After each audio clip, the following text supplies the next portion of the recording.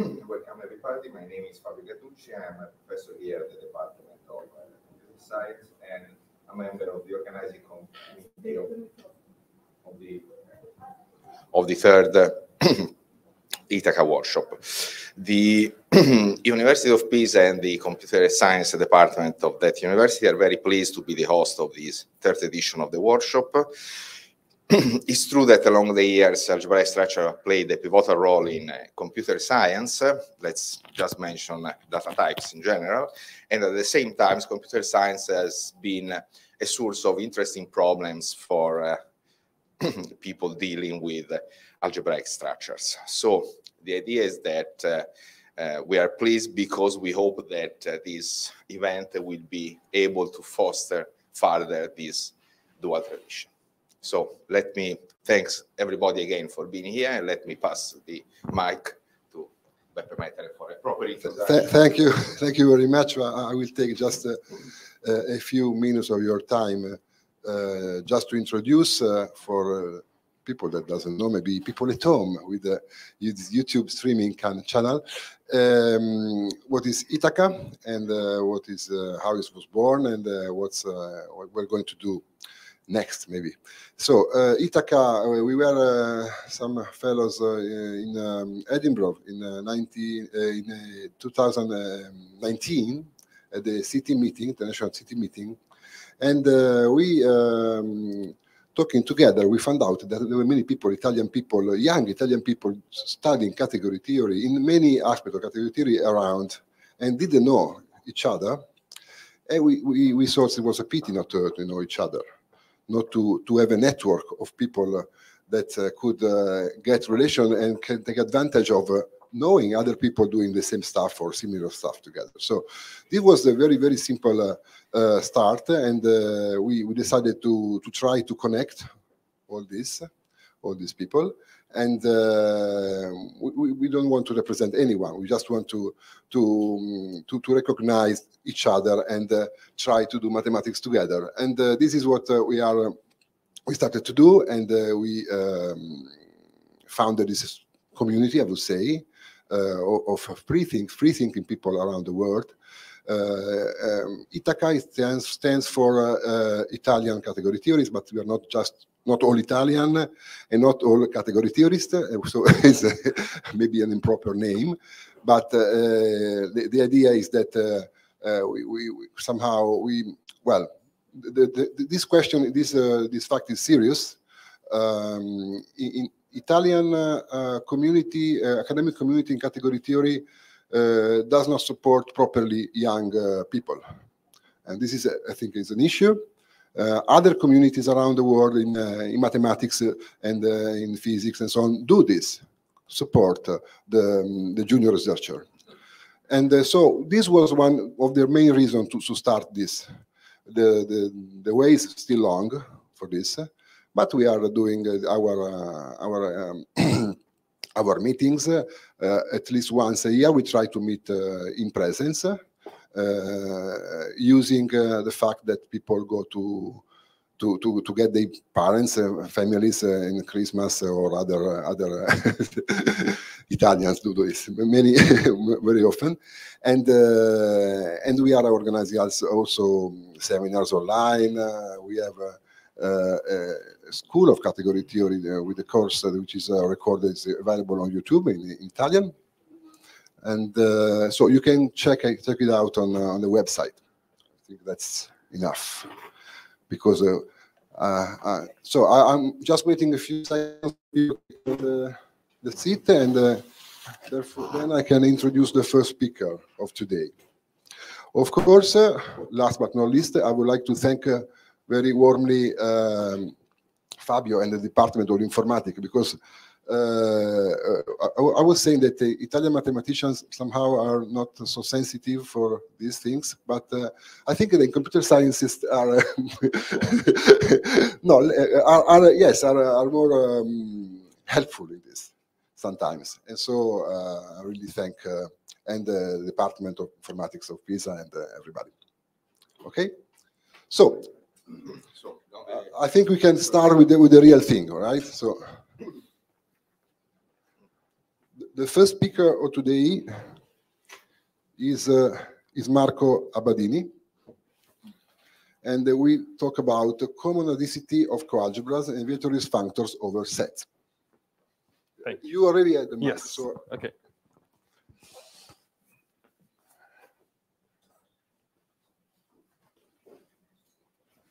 Should I select it? Come? Puoi far partire anche col mouse. Sì.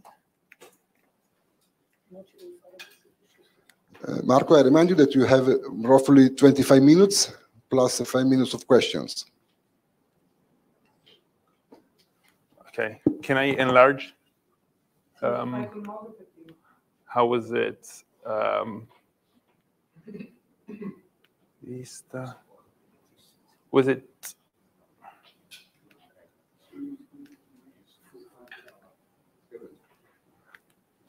Okay. Okay. Thank you, Beppe, for the introduction. I'm happy to be here and to present this joint work with Ivan Di Liberti. The motivation stems from modal logic. So classical modal logic extends classical propositional logic by adding two unary operators, diamond that expresses possibility, and box. It is necessary that P, together with appropriate rules. Now, just like algebras of classical propositional logic are Boolean algebras, the algebras of modal logic are modal algebras, and these are a modal algebra is a Boolean algebra with a unary operation box that satisfies, well, that distributes over finite meets. So box of 1 is 1, and box of x meet y is box x meet box y. And diamond is definable from these.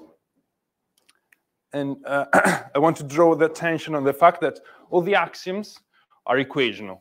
So all the axioms of Boolean algebras are equational. And also these two axioms. Equational means we have an identity that is between two terms that is universally quantified. And this allows to use, so that's modal algebras form an equational class, so a variety of algebras. And so the powerful techniques of universal algebra apply. And I will come back to this point later. And to represent modal algebras, one can build on top of stone duality. So stone duality for Boolean algebras states that Boolean algebras can be represented via stone spaces. So there's a dual categorical equivalence with compact Hausdorff spaces with a basis of closed open sets. And Johnson-Tarski duality uses this stone duality to represent modal algebras, and they are dual to descriptive frames. So these are stone spaces with a certain binary relation, so the accessibility relation that satisfies certain properties. And among these properties, we have that for every point of the space, the set of points in relation with it is closed. So an accessibility relation. So we can define a function from x to the set of closed subsets of x. And so an accessibility relation can be defined equivalently as a certain function from x to the set vx x, satisfying certain properties. Now, what are these properties? Well, they can be neatly described. If we topologize the set of closed subsets of x with the Vietoris topology, then R can be described as a continuous function from x to v of x. So these these properties here are equivalent to this function to be continuous. Okay, and so this brings us to the realm of coalgebras. And here, if you have an endofunctor, so just an endofunctor on a category, By a coalgebra, I mean an object x of C and a morphism f from x to f of x. So there's a natural notion of morphism of coalgebras given by this square commuting. And, well, the Vietoris construction gives rise to an endofunctor on the category of stone spaces and continuous functions. And a descriptive frame can be identified, as we said before, with a continuous function from x to the Vietoris space of x. And this is just a coalgebra for the Vietoris endofunctor. So Johnson-Tarski duality can be described as follows. The category of model algebras is dual equivalent to the category of coalgebras for the Vietoris functor on stone spaces. Okay. Now, I'm interested in an extension of this duality from stone spaces, which are certain compact Hausdorff spaces, to the category of compact Hausdorff spaces and continuous function. And the Vietoris functor extends to an endofunctor on compact Hausdorff spaces. So the Vietoris space of a compact Hausdorff space is still compact Hausdorff. Okay, and by stone duality, the dual of the category of stone spaces is the category of Boolean algebras, which is a variety of algebras. So in particular, it's monadic over set. And something analogous happens for the larger category of compact Hausdorff spaces. The dual is monadic over set with a monadic functor given by the representable functor. For example, you can choose the unit interval, 0, 1. So compact Hausdorff spaces are dual to a variety of algebras. Infinitary, so there are operations of infinitarity.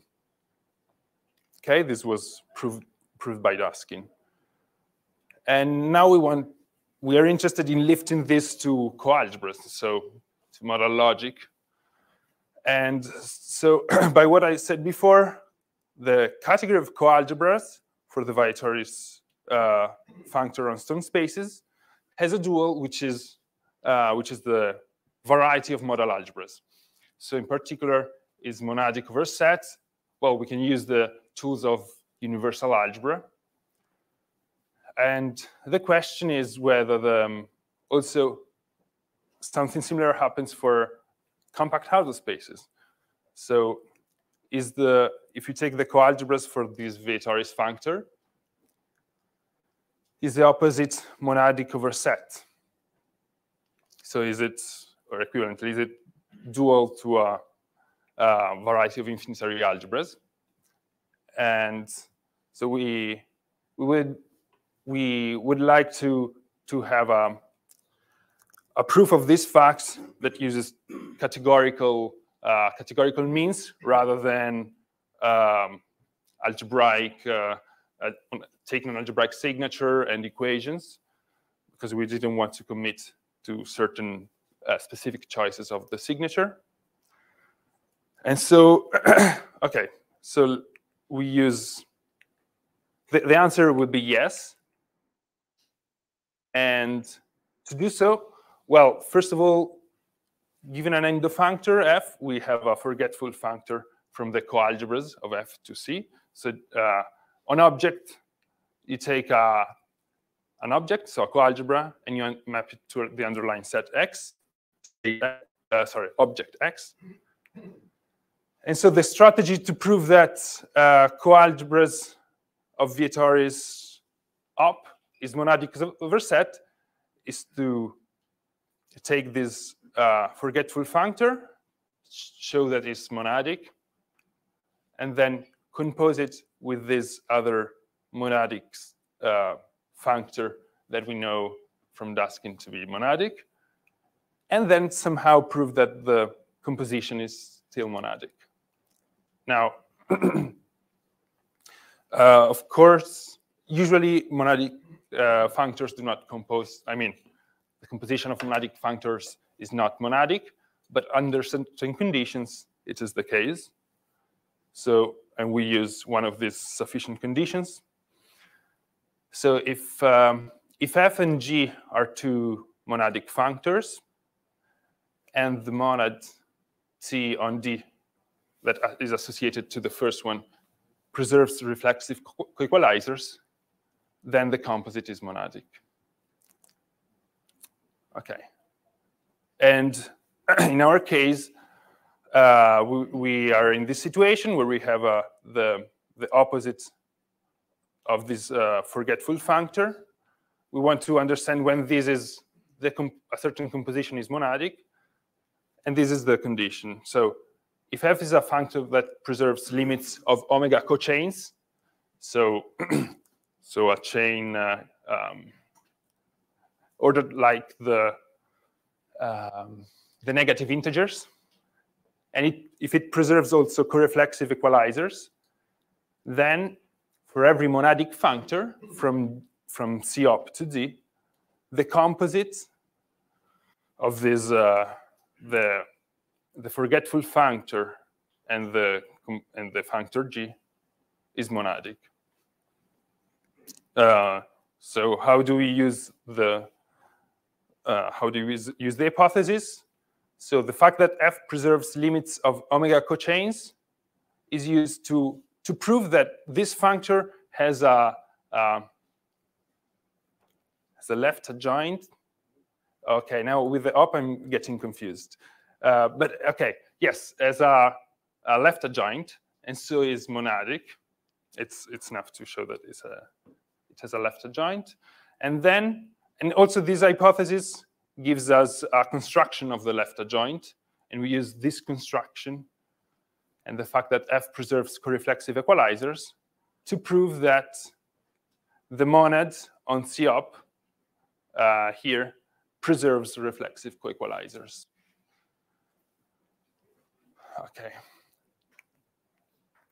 Okay, there's also a version with algebras instead of coalgebras, but we just needed this for coalgebras. And so we apply this to what we wanted. So if we take the opposite of the category of coalgebras for this Vietoris functor on compact Hausdorff spaces, this is monadic over a set. And yes, we show that the hypotheses of the previous theorem are satisfied. Well, they were actually already been shown.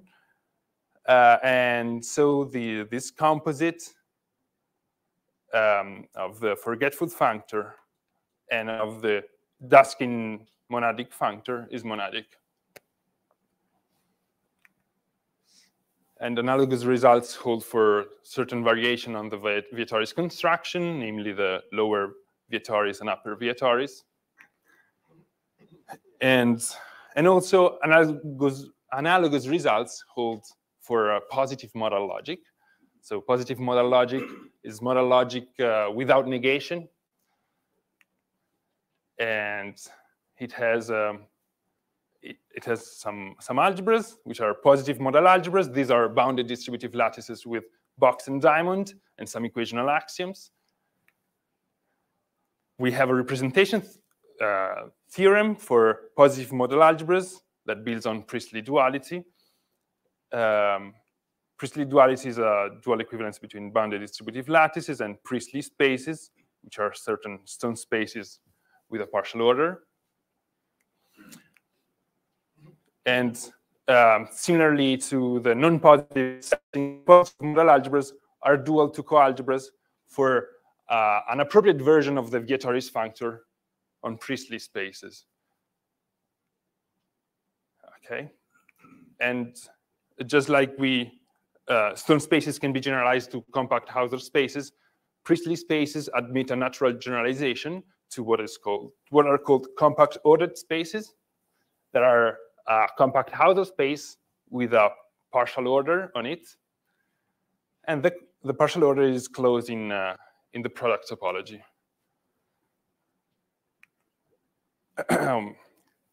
And again, here we have an analogous of the Vietoris functor.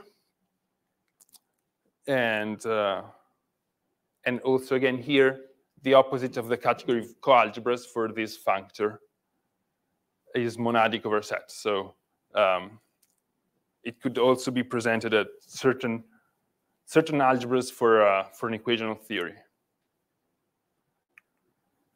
And for this result, we use an analogous of Daskin's result, namely that the category of compact ordered spaces is monadic over set. Okay. So to sum up, we had these various Vitoris constructions, various versions of it, and we show that the opposites of the categories coalgebras for these versions are all monadic over set. And we use categorical techniques to prove this instead of equational ones, so that we didn't commit to specific signatures and equations. But yeah, it would be also interesting to see what are certain natural axiomatizations. Okay, thank you.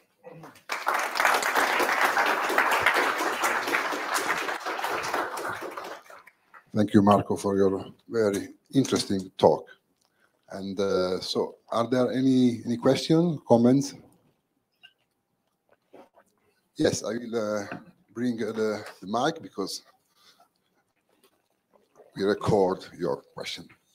It's a long shot, but do you know whether, in the case the monad comes from an operad, so the structure is quite simple? This is some kind of instance of a causalness, of kind of causal duality. Can you repeat? I missed the first part. If this duality is somehow related to the causal duality that you have for operads, algebra over operads, coalgebra. Okay, I don't know. Thank you for this. Okay, I will write. Okay, can you tell me later? Yeah, of course. About this? No problem. Yeah. Okay, thank you. Thank you for the question. And other question or comments?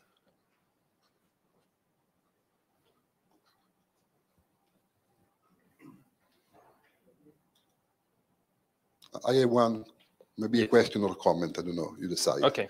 The fact that you use these such general methods to achieve your result make me think that maybe there is a general theory behind that connects monadicity and duality. Did you think about this? Have you in mind any broad generalization of this? No, I don't know.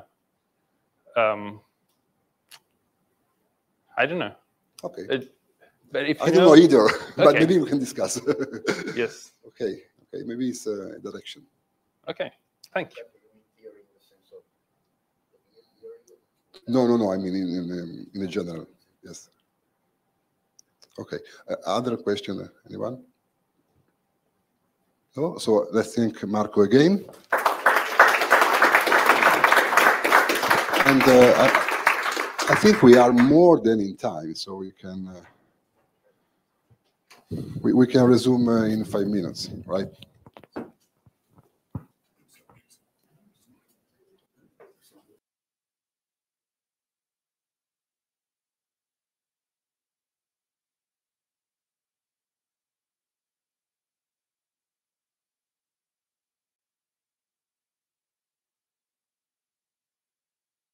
Ah, perfetto. Che mi sembra che siano arrivati e voglio vedere se è tutto a posto.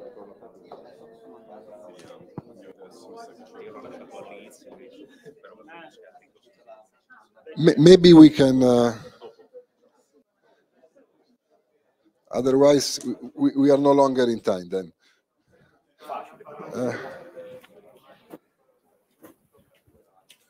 So,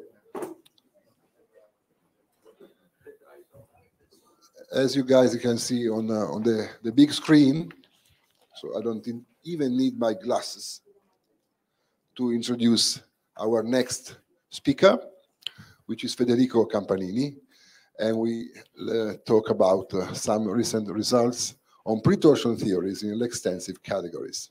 The stage is yours. Thank you, Beppe, for the introduction. Can you all hear me? Or is it okay? And okay, so first of all, I want to thank the organizers for giving me the opportunity of being here. The plan of this talk is actually to promote the notion of pre-torsion theory.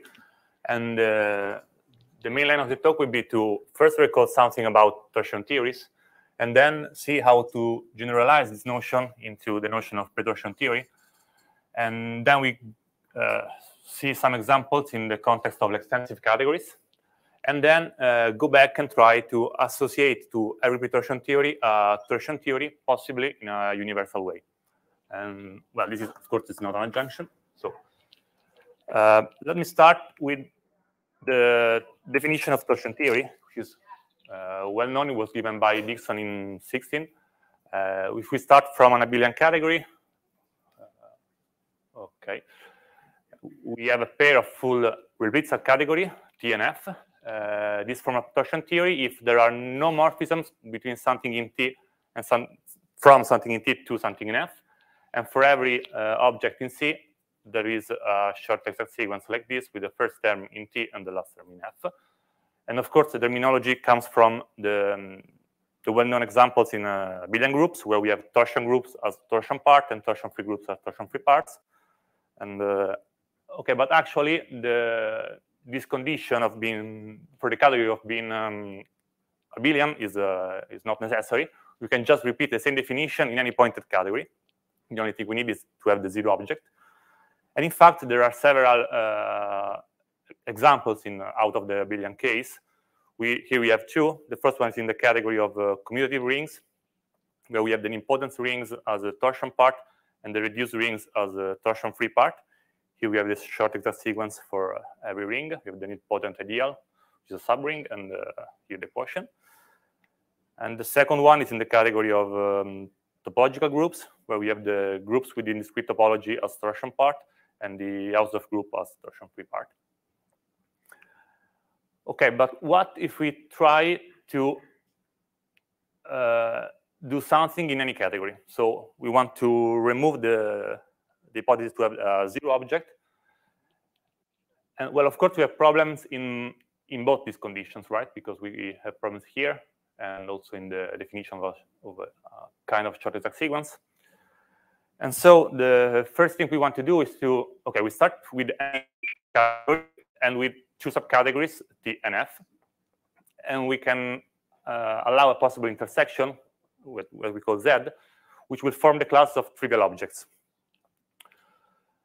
And we say that a morphism is trivial if it factors through something in Z. So this F is trivial if it factors through something that is in the intersection of T and F. And the class of trivial morphisms is actually an ideal of morphisms in C. We denote it by triv, where ideal means that if we have a composition when one of the two is in the ideal, then the composition is in the ideal. And of course, if Z is just the zero object in case of a pointed category, this ideal is actually the ideal of zero morphisms. So now we can define kernels and co-kernels with respect to an ideal of morphisms. And the definition is the same. We just replace zero everywhere with Z trivial. So key is the Z kernel of F if this composition is trivial, not zero this time.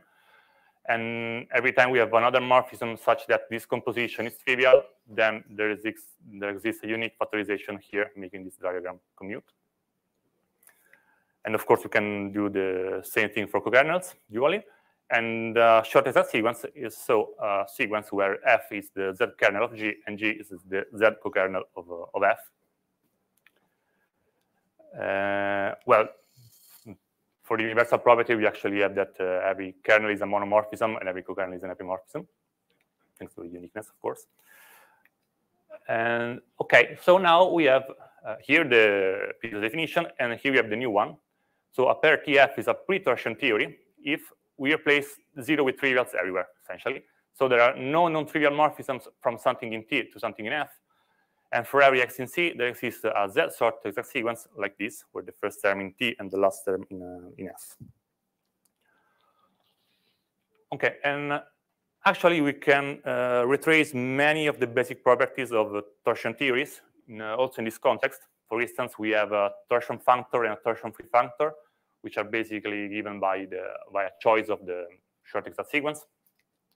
We have two adjunctions, with the inclusion and the right adjoint, which is the torsion functor, and the torsion-free functor is a left adjoint of the inclusion. We have that an object is in T if and only if its torsion part is actually exists itself. The same for F. We also have the two of the three classes determine the third one, in the sense that if we have that there are no non-trivial morphism from a given object X into any object in F, then this X must be in T, and similarly for F. And well, if we have two composite morphisms and F is the kernel of G, of course F is an isomorphism if and only if G is trivial. So very basic properties, which are essentially the same of the case of the pointed case.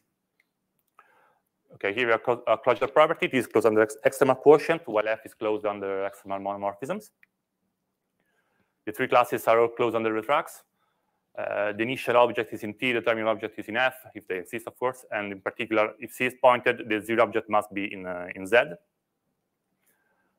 And here we have a long stuff to say just that T is closed under subobject, so T is hereditary, if and only if for any given subobject X of Y, the torsion part of X is just given by the intersection of X with the torsion part of Y.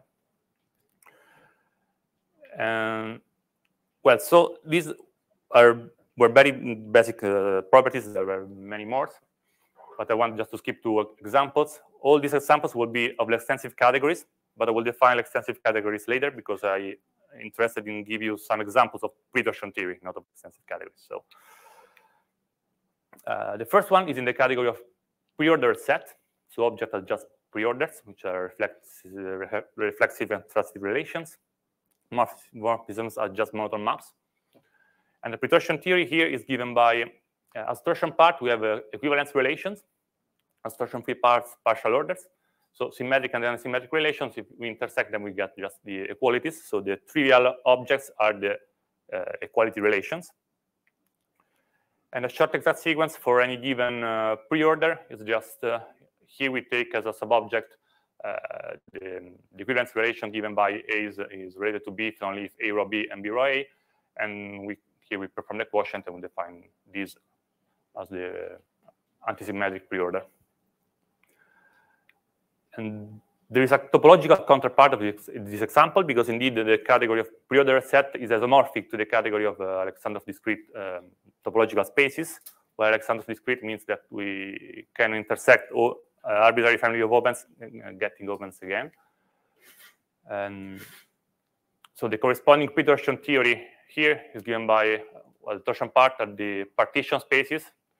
So there are spaces for which there exists a partition, which is a basis for the space, and the torsion-free part, the T0 spaces. And well, we can generalize this example in basically two ways. We can think about a pre-order like a category with just one, with at most one morphism between two objects. And so we have a generalization here in the category cut of small categories. We have here symmetric categories, which are those categories for which if there exists at least one morphism from X to Y, then there also exists a morphism in the other direction. And antisymmetric categories, which are those for which if there are morphisms from X to Y and from Y to X, then the two objects must be equal. And of course, if we consider intersection, we get just classes of monoids. So we have no morphisms between different objects. Or we can, this is another generalization in another direction, we can consider preorders internally to a category. So we can consider the category of preorders internal to a given category. We require the category to be exact in order to have the pre-torsion theory like this. But actually, since I said that all example will have been of extensive category, we actually have to require that this is a pre-topos in order to get that this is an extensive category. But anyway, not important. Exactness is enough to have a pre-torsion theory like this. And there is another pre-torsion theory in cut, which is given by this one. So for the torsion part, we have the groupoids. And for torsion-free part, the skeletal categories. And if we intersect the two, of course, we get the category of them, which are just classes of groups. We have a short exact sequence of this form. So for every category, we take just the isomorphism of that category. And then the tricky part for that pre-torsion theory is to define the torsion-free part. This is the co-equalizer of this thing, which is just a copy of the terminal category for every isomorphism in C, and we basically identify objects which are isomorphic at the level of objects. But, well, at the level of morphisms, I think I can do a small picture. We have, when I think about a quotient, I'm used to think about something which is smaller in some sense, because I'm identifying some stuffs which will become equal in the quotient. So I will have less stuffs in the quotient. But actually, this Q is bigger than C in some sense, because if you have something like X, Y, Z, and W, F, and G, but F and G are not composable in C, but Y is isomorphic to Z, then these two objects will be equal in Q, and so I have to allow this composition, and so I will have a lot of more morphisms in Q. So less objects, but more morphisms. And OK, now we arrive to the definition of l'extensive category. A category is extensive if it has all finite limits, finite sums or coproducts, which behaves well in terms of pullbacks in the following sense. If we have a diagram like this, where the bottom row is a sum, then the two squares are pullbacks if and only if this is the sum of A and B. Well, examples of extensive category are set, the topology of space, the category of fine schemes, cut. Any pre-topos or topos is an extensive category. And if C is extensive, then also the internal pre-orders and internal categories are extensive as well. Well, it's just basic properties of the extensive category. The initial object is strict. Finite product distribute over sums. Or L as disjoint sums, meaning that the coprojections into the coproduct are actually morphisms, and the intersection of the two is the initial object. And in particular, this diagram is both a pullback and a push-out. And this last property allows us to define or to consider complemented subobjects in an extensive category. So we start with an object X. A is a subobject of X. We can say that A is complemented if there exists B such that A plus B is equal to X. If this is the case, then also A intersect with B will be 0. And OK, in extensive categories, T is closed under coproducts, while F is closed under complemented subobjects. And here we have a condition for Z to be closed under complemented subobject, which is just that trivial morphisms are stable under pullback along coprojections. And an important property, maybe I will say it again later, is that if T is closed under complemented subobject, then all the three classes are closed under complemented subobjects and coproducts. So we will automatically get that all the classes are closed under what we are interested in, which is coproducts and complemented subobjects. And now I want to try to go back to torsion theory. So I'm wondering if there's a way to associate to a pre-torsion theory a torsion theory. So the idea, of course, is to try to define a congruence in order to identify all trivial objects into the zero object. Okay, but indeed, and of course, we want this this kind of this congruence and this quotient to send the pre-torsion into a torsion theory. Okay, but of course, there's no way to define a congruence in L in order to get something like this, because since 0 is strict, we have no morphisms from 1 to 0. And so there's no way to identify these two objects, which are both in Z. So the idea is to first enlarge a bit the category L.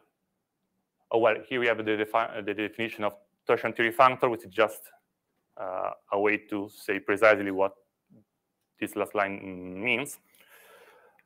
Well, it's just a functor from a category with a pre-torsion theory into a category with a torsion theory, so a pointed category with a torsion theory. And this functor has to preserve the data. So the torsion theory has to go into the torsion theory, torsion part into the torsion part, torsion free part to the torsion free part, and it has also to preserve the canonical short exact sequences. Okay, so here we are enlarging a bit the category L, just at the level of morphisms. We consider partial morphisms, which are roofs, I would say. So here we have a subobject. A morphism from X to Y is this thing. So it's a subobject or a complemented subobject of X, and a morphism from, so a partial morphism from a part of X, so from A to Y. And of course, we can compose two such morphisms. We have alpha F and beta G. We can compose just performing the pullback here, which is, of course, well defined. And there is an inclusion functor of L into the partial morphisms, which is the identity at the level of objects. So we are not adding any object at all. But and at level of morphism, we just send F into the identity and F. Now this category is pointed, where the Z object is given by the initial object in L. And here we have the unique morphism from any object X into 0, and here the unique morphism from 0 into X. These are unique because the 0 is strict, actually. And so now here we can define a congruence in the partial orders. Okay. We say that two morphisms, alpha 1, F1, and alpha 2, F2, are congruent if there exists such a diagram where C is a subobject both of A1 and A2, and F1 and F2 agree on C. So this condition here. We also require that C is complemented, in particular that C1 is the complement of A1, sorry, C1C is the complement of C in A1, and C2C is the complement of C in A2. And we also require that on the complement, these morphisms are trivial. So F1 restricted to C1 is trivial, and F2 restricted to C2C is trivial. So basically, we require that two morphisms agree where they are all defined, and they are trivial where they are not defined together. And so we have an inclusion to L into the partial morphisms. We have a congruence, so we go into the stable category, which is this category here. And now we have our construction and our functor. Yes, we have several results which are similar in the conclusions, but kind of different in the hypothesis. This is my favorite one, which is if we start from a pre-torsion theory in our extensive category, and we assume that T is closed on the complemented subobject. As we have said before, this means that all the three classes are closed by complemented subobject and coproducts. So the stable category is well defined. And we have what we want at the level of trivial objects and trivial morphisms. So they are precisely the objects and the morphisms that are sent to the 0 objects and morphisms. And this functor preserves finite coproducts. It sends Z kernels into kernels and shorted Z exact sequence into genuine exact sequences. And the part for cokernels is a bit more tricky, and we have to require that all cokernels exist in order to have the sigma sends Z cokernels into kernels. But the part of short exact sequence is enough to have a torsion theory functor, actually. Well, of course, another important thing is that the TNF is also a torsion theory sum, which is not trivial. And also, we have this universal property, is that if we have here is our sigma, if we have any other G, which is a torsion functor, so X is a pointed category with a given torsion theory, If G is another torsion functor which preserves finite coproducts, then there exists a unique factorization of G into sigma. And well, that's it.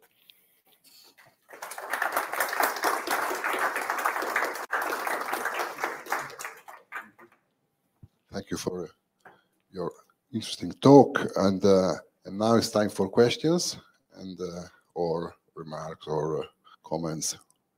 Anyone?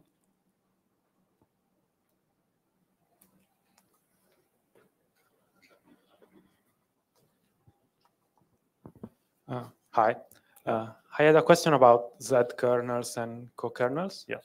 Do they arise as like actual limits and co-limits that you know of, or that's not the case, at least for a general pretorsion theory? I think that's not the case in general. Yes. I think it depends on the properties of Z, I guess. So.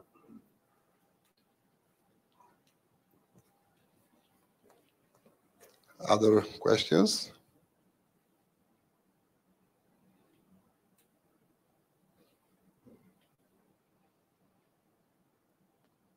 If not, I have one thing to ask. In the case of pre-torsion theories, so before getting to torsion theories, is there any studied structure of the category of the two category of the pre-torsion theories, like a monoidal structure or something that you are aware of? Not yet, no. There's nothing in that direction. Yeah. Thank you. I think there is a possibility for this. Yeah, thank you. Thank you for the comment. Discuss. Yes, thank you. Okay, other questions? Okay, so let's take the speaker again. Yeah. Grazie, Federico. And we have 5 minutes break.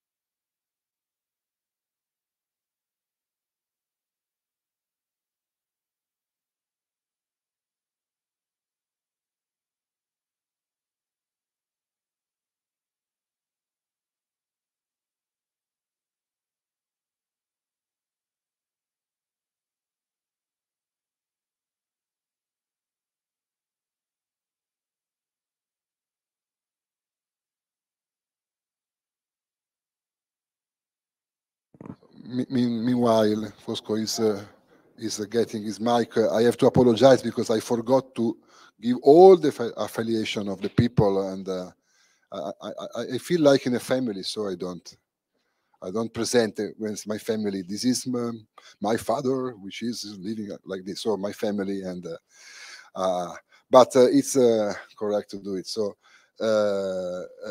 I guess that Federico is from University of Salerno. Sorry, Marco is from University of Salerno, and I was doing the bad thing, of course.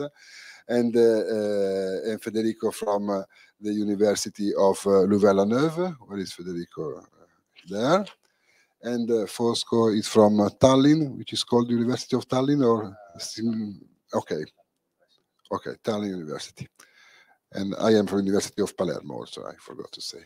So everybody now is with this affiliation, and this gave the time to Fosco to fix a technical problem. Is it working? Aspetto il microfono. So there is a switch, I guess, which is on the red, now should be green. Yes. This way? Better? Yeah. Good. So Fosco Lorejan, we talk about a few remarks on the vibrations of algebras. So please, Fosco. Yes. Thank you. So first thing first, this is a joint work, a work in progress, and hopefully joint work with Greta Coraglia and Davide Castelnuovo. They are here in the audience. Actually, I have to say that this talk is stress even more that this is a work in progress. Actually, my talk is a question for the audience. Our talk is, our work is a question for the audience, because essentially we need help to finish this soon to be, or hopefully, paper that contains good ideas, in my opinion, but doesn't have a punchline. So the talk will end without a punchline. Sorry, apologies in advance. So let me start with the motivation, why we started asking some questions. And actually, there is a very simple example that motivated us. If you start studying fibrations and categorical logic or in other parts of category theory, you very soon meet this construction that is called a simple fibration. If you fix a Cartesian category, you can build a category over it that has a typical fiber over an object, a category that has the same object of the base, and a map, a morphism in the fiber between x and y over an object I is just a morphism between x times I and y. Composition inside the fiber is this complicated to parse expression that defines this category that is called, each fiber is called a simple slice over I. But, you know, category theory is about having conceptual looks on things, so it's good to know that this category, this fibered category over C arises from a universal construction, because every functor that, every endofunctor of C, of a Cartesian category that sends A into A or X in X times I, is a comonad, because the category is Cartesian, and the simple slice, C slice I, is the Cook-Kleisley category of this comonad. So, and composition that before was quite mysterious to parse is just Cook-Kleisley composition. So, good to know, because this fibration arises from a certain universal construction as a fairly simple universal property. Well, if you start playing the same game with the same comonad, but instead of taking the Cook-Kleisley, you take the whole category of coalgebras, then you get the slice. So it's even better, because now we have a universal meaning for an even more straightforward category, the domain fibration over a Cartesian category. So when we started thinking about how to generalize, how to encompass this in a general theory, we had essentially three questions. Can we write down a theory of this kind of constructions? Can we lay down a foundation for the categories that arise from these and similar constructions? Can we find more examples? And in a posteriori, the answer is yes, we can say something, and there are many examples of these things arising from type theory, categorical logic, algebraic geometry, homotopy theory, pure category theory, really, you name it. And maybe even more important for applications and for finishing the damn paper is the simple fibration as a fairly straightforward but nice type theoretic interpretation. Can we find a similar type theoretic meaning for fibrations that arise from parametric endofunctors? Because this is what we are out and about. So this leads to the definition of what is the fibration of algebras and fibrations of algebras more in general. We want to study and classify fibrations that arise from a parametric functor, a parametric endofunctor. I will never bother separating notationally a functor from a category A of parameters into endofunctors of X and the mate of that. I will call them the same name. And for each f of I is an object of the category of parameters, we consider the categories of algebras. We stitch all these categories together, as is customary in fibration theory. Well, we get a contravariant functor from A to the category of categories. This induces a fibration, and this is what we want to study. We want to find examples and theorems that are valid for this kind of functors. So, a starting point is to recognize that each fibration that arises in this way is the pullback of a universal fibration of algebras. This functor is from over the category of endofunctors of X and has domain a category alg that essentially has over an endofunctor, there is the whole category of algebras for that endofunctor. Algebra now has to be intended very broadly, because I can consider endofunctor algebras or co-algebras. I can consider Eilenberg-Moore categories of monads or co-Eilenberg-Moore of comonads. Kleisli or co-Kleisli. So I want stuff that I can functorially attach to an endofunctor of any kind. And a first remark is that every property of U, this universal fibration that is, well, every property that U has, and which is pullback stable, is inherited by all P of F fibrations that we want to study. So this was a good starting point. There are properties of this U that can be bookkept and so are inherited by every P of F. And we were fairly happy. Now, let me make precise what I mean by algebras, because I say that the term is very broadly intended. You have a U where the fiber over F is the category of endofunctor algebras, where F is a mere endofunctor. But if F is pointed, you might want to have as fiber the category of pointed endofunctor algebras, where the structure is compatible with the unit, with the pointing. And if each f of I is a monad, well, it's fairly natural to ask that you have as fiber the Eilenberg-Moore category. Of course, you can dualize. You can do the same thing, dualize. Co-pointed, co-Eilenberg-Moore. Just be careful that the morphism change, because you have to require more and more as you filter out the algebras that you want. So if P appears in a pullback for any of the previous choices, we call them we call it a fibration of endofunctor algebras, a pointed algebra fibration, or an Eilenberg-Moore fibration. And of course, again, you can dualize. You can talk about co-algebras, endofunctor co-algebras, co-pointed co-algebras, co-Eilenberg-Moore. Just be careful that the case of Kleisli and co-Kleisli has to be treated with a little bit of attention, because on the surface, one would like to say that you have a map of fibrations between Kleisli of T and Eilenberg-Moore of T arising from the... But the problem is that these maps do not assemble in any meaningful way into a map of fibration, or let alone a natural transformation, because Kleisli is covariant and Eilenberg-Moore is contravariant. Now, you could and should say that this is a denatural transformation, but then why bother? In the end, it doesn't seem that this map has any very interesting property. It's not, if I remember well, it's not even fibered over endofunctor. So the case of Kleisli categories, well, I mean, you have to treat it as a per se case.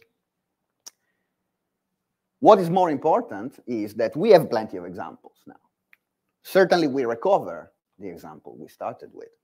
The co-Kleisli fibration of this very simple comonad gives you the simple fibration. The domain fibration is the category of is the co-Eilenberg-Moore fibration of the same comonad. But, well, a first new example that is not really new, because this category is a very old friend of geometers and algebraic topologists, when we consider the same endofunctor, but now the parameter is a monoid, this endofunctor product with A is a monad. It's a fairly simple example of a monad. And the algebras now, for this monad, the Eilenberg-Moore category, is the category of objects with an action of the monoid. So we recover from starting with a fairly logic-oriented motivation, with a quite abstract motivation, something that is well known in algebraic geometry, because this fibration of algebras of where the fibers are modules over a ring is very well known and very well studied. Also in computer science, other people took this idea. So we recover it. We can play the same game with topologies if you want, because if we fix a set and it's poset of topologies, then there is a fairly tautological correspondence that sends a topology into the category of sheaves for that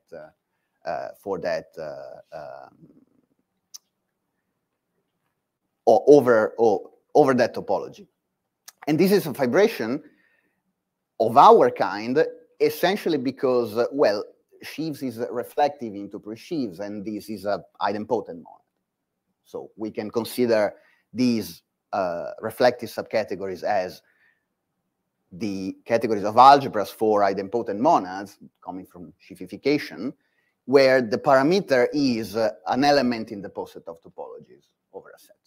This looks an overly complicated way to state something simple, but you can play the same game with Grothendieck topologies. And even more important, you can play a similar game, or you can put in a similar framework an old idea of Kelly and Lovier that if you fix a topos E, then the class of all its essential localizations is possesses some structure. It's a complete lattice. And then if I play a similar game with what Lovier and Kelly call levels of the topos, I can obtain a category fibered over these complete lattice, which is the lattice of levels of the topos. So you see, these examples have a topological instead of a type theoretic or algebraic. I can consider also polynomial functors, because the way polynomial functors are built often, very often depends on a parameter. We can describe classical polynomial endofunctors in the way Moerdijk and Palmgren described in their joint paper on polynomial functors. In this fairly simple way, if you fix a locally Cartesian closed pretopos, that's enough, and an object of the slice over an object over A in the pretopos, there is a polynomial endofunctor that is built from the functor from E, the section of the domain fibration, and in the middle you put homing with F for the internal home in the locally Cartesian closed pretopos.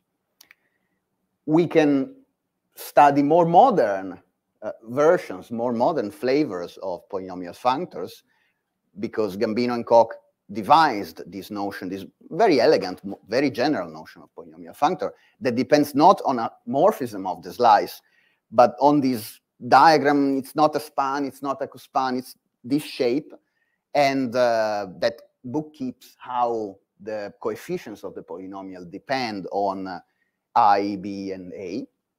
And well, each such fractor F is the object of a category, and my category of parameters now is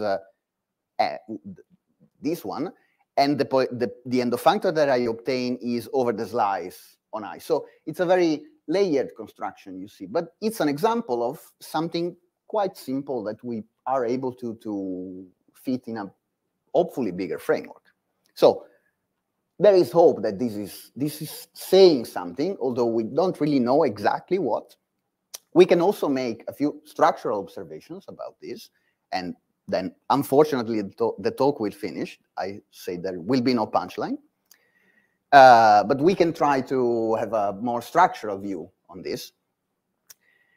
Well, for example, we can refine with a little bit of knowledge on presentable categories and transfinite constructions. We can say that, well, if the endofunctors have some rank, if I can bound their accessibility rank, the reindexing of the fibration of algebras are all right adjoints.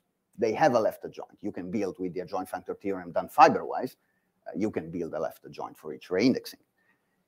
And well, there is little to add about this. Of course, this is not our idea. The proof is very simple. It's based on the usual strategy Freyd uses to use the adjoint functor theorem.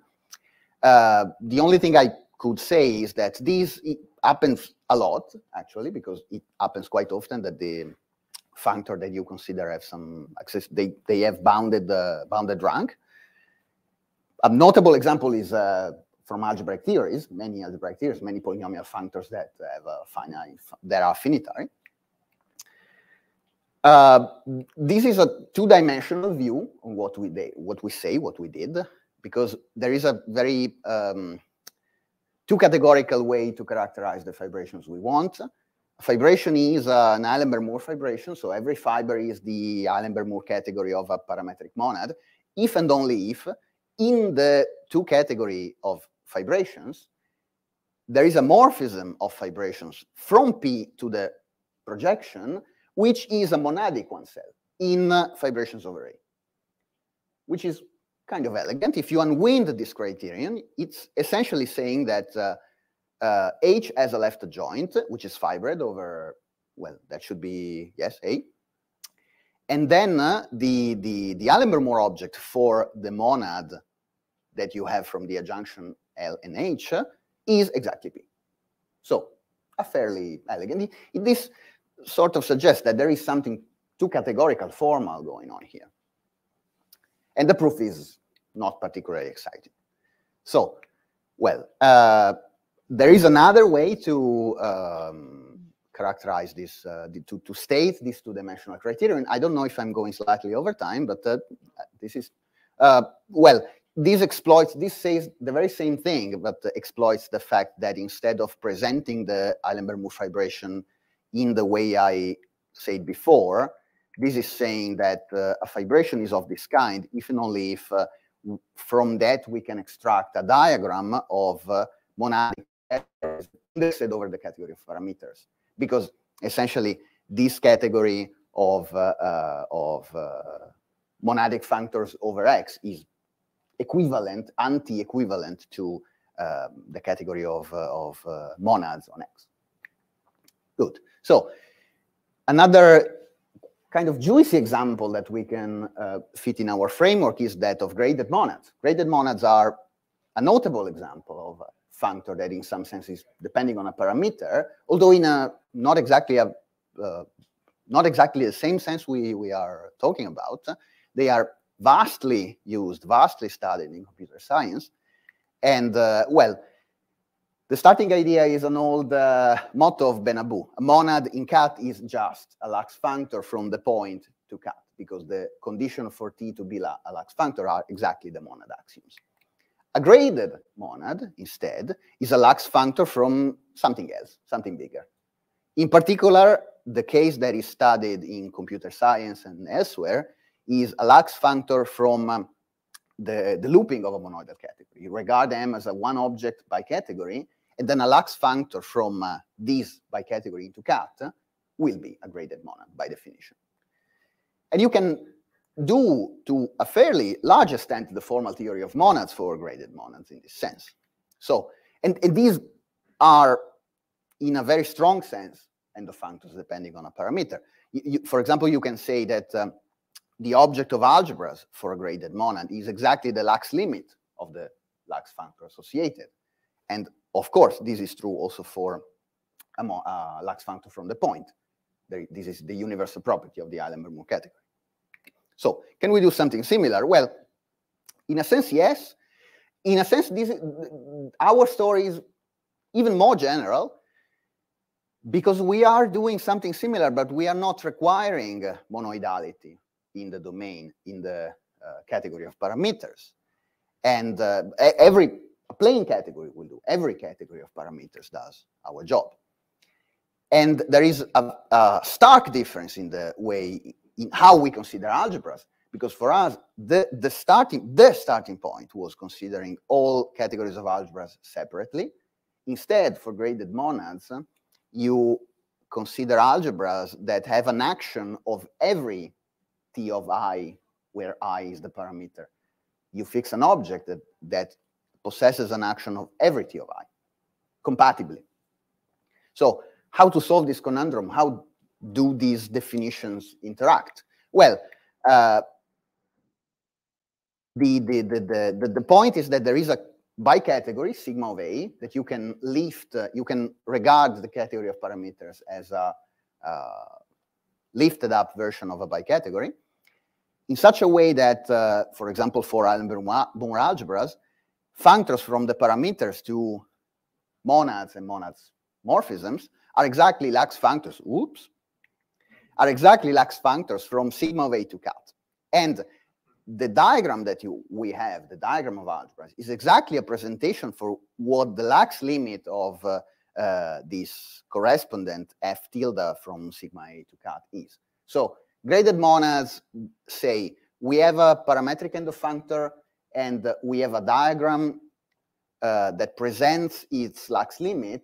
We throw away the diagram and we keep the Lax limit. We have both because we have the diagram, and if we want, we can compute the Lax limits. So again, this is saying there is something under this hood But now you wonder what's going to happen in the next slide. And we don't know, because we worked about this. You see, we have something, but in our opinion, there is not very much to tell a coherent story, to write a paper about this, to really point out some application, some theorem that we can prove and other people can't. So you see, this is a cry for help, because anyone that has suggestions or can find a better narrative, can provide more intuition about what we are doing, is more than welcome to help us. We have a language, but we don't know where to use it. So it's really, we are desperate. And Greta is nodding because, yeah, we are. So, but anyway, thank you. This.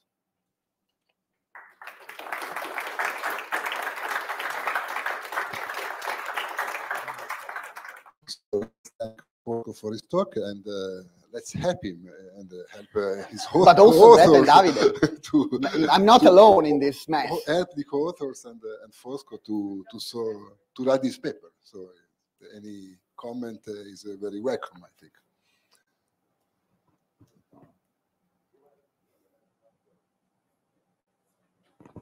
Here is the rescue. Thank you. Very, very, very basic question. What is that sigma that's supposed to be the left adjoint in the last adjunction? Yeah, it's. Is it like B, or is it the? No, because it's not exactly the looping of a category into a bicategory.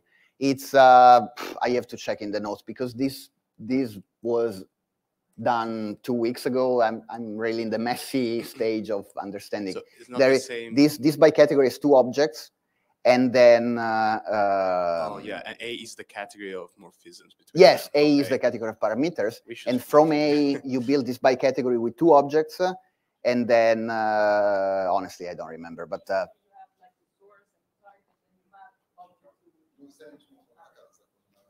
Yes, exactly.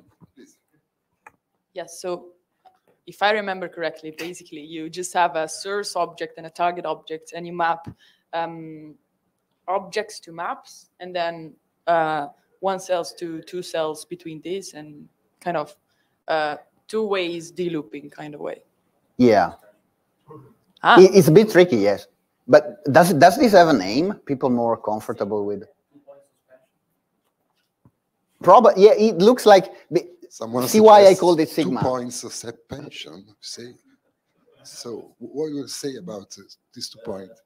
It's used, for instance, in some works of Martina Rovelli and Vittorio Zornova, where they use it to get some property of orientals. Okay. And I think they call it 2-point suspension from But topology. then I was right to call it sigma. Yeah. I'm happy. I think they call it sigma too. Yeah. Okay, so completely unbeknownst. So okay, at least we helped for the name of the thing. Yes, the Rovelli-Ozornova construction. Yes.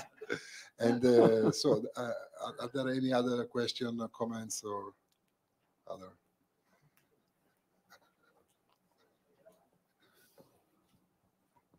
Hi, it's me again. So you're commenting here about the, like, it's more general than just an action, right? There's no monodality assumption. Yes. But if you have that, can you say something more? Have you thought about this? Well, if your A is a monoidal category, but and then you F also is a monoidal functor. Yeah. Exactly. That's the point. The graded monads essentially say, look, I have a family of endofunctors like this, but then I have the multiplication is not Tm compose Tm into Tm, but it's Tx compose Ty into T of xy, whatever xy means. And in a monoidal category, that's the tensor. So you have a lax monoidal functor. We don't ask it. We don't require it. But if you do, you recover exactly graded monads. Yeah, no, I'm familiar with that. No, my question is, so you have this nice, like, you can look at these vibrations of algebras and this very nice, I mean, yes. Like if you add this extra thing, do you get extra nice things? Like, for example, like I think the vibration gets monoidal, then probably you pull back a monoidal vibration. The problem is how algebras are treated, because the notion of algebra for a graded monad is not the algebras for tx and x stays fixed. The same A as an action for every m in the monoidal category, in the parameters, and the algebra axioms are quantified over all at the m's, which is something that we don't have. I see, okay. The problem is exactly, a graded monad is defines a notion of algebras that is the Lax limit of the Lax functor. We don't. We present a diagram with which we can compute the Lax limit. And then we obtain the same thing. Okay, That's you. the gap.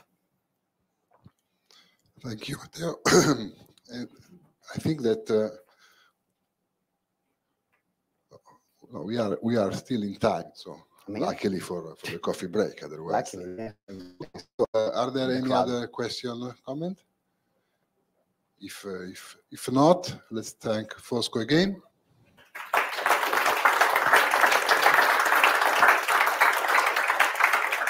And in 5 minutes, there will be the coffee break, which will be in, okay, we will show, we will follow the smell.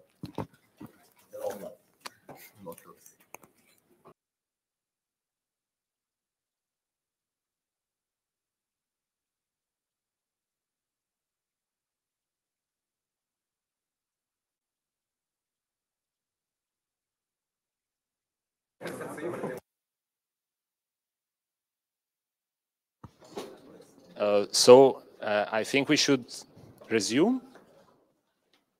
So welcome back to the second session of this third ItaCa workshop. So the first speaker is Andrea Gagna from the Czech Academy of Sciences, and he will talk about a categorical take on Steiner omega categories. So please, Andrea.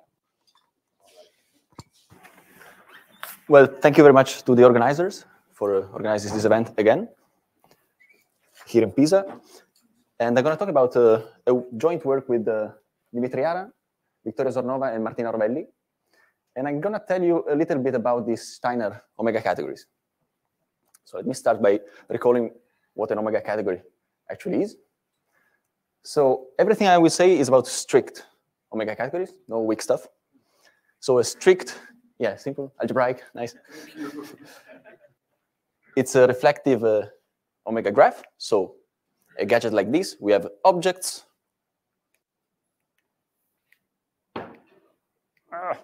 Come here.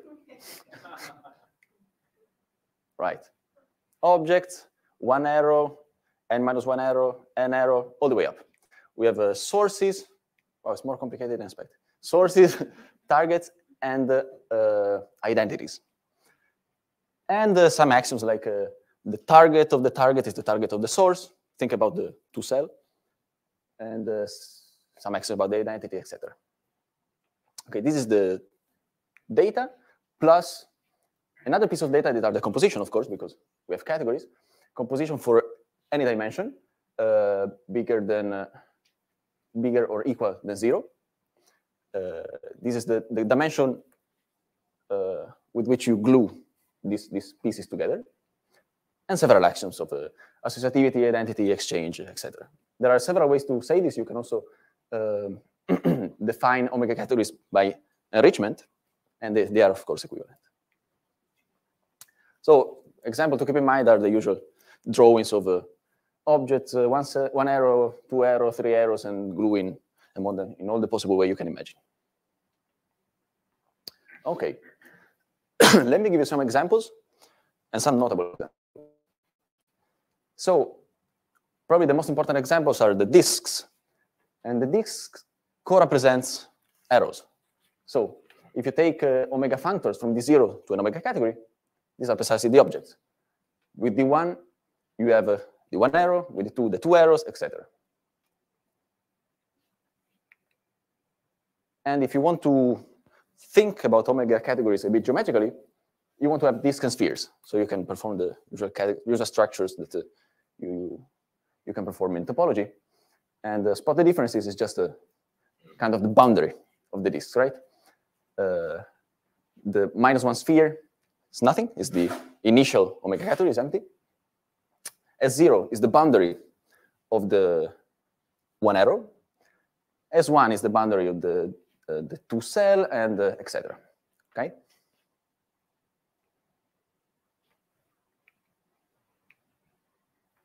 The problem with disks and spheres is that they are graph theoretic. They don't encode compositions. So in order to encode composition, you need some other shapes. One shape that was introduced by Ross Street are orientals. And if you look at them, they kind of encode some kind of directed associativity, right? So we have the point, the arrow, the composition, but directed by a two cell. And the third oriental, O3, is just an associativity, but with directions. Can be oplax or laps, whatever you choose.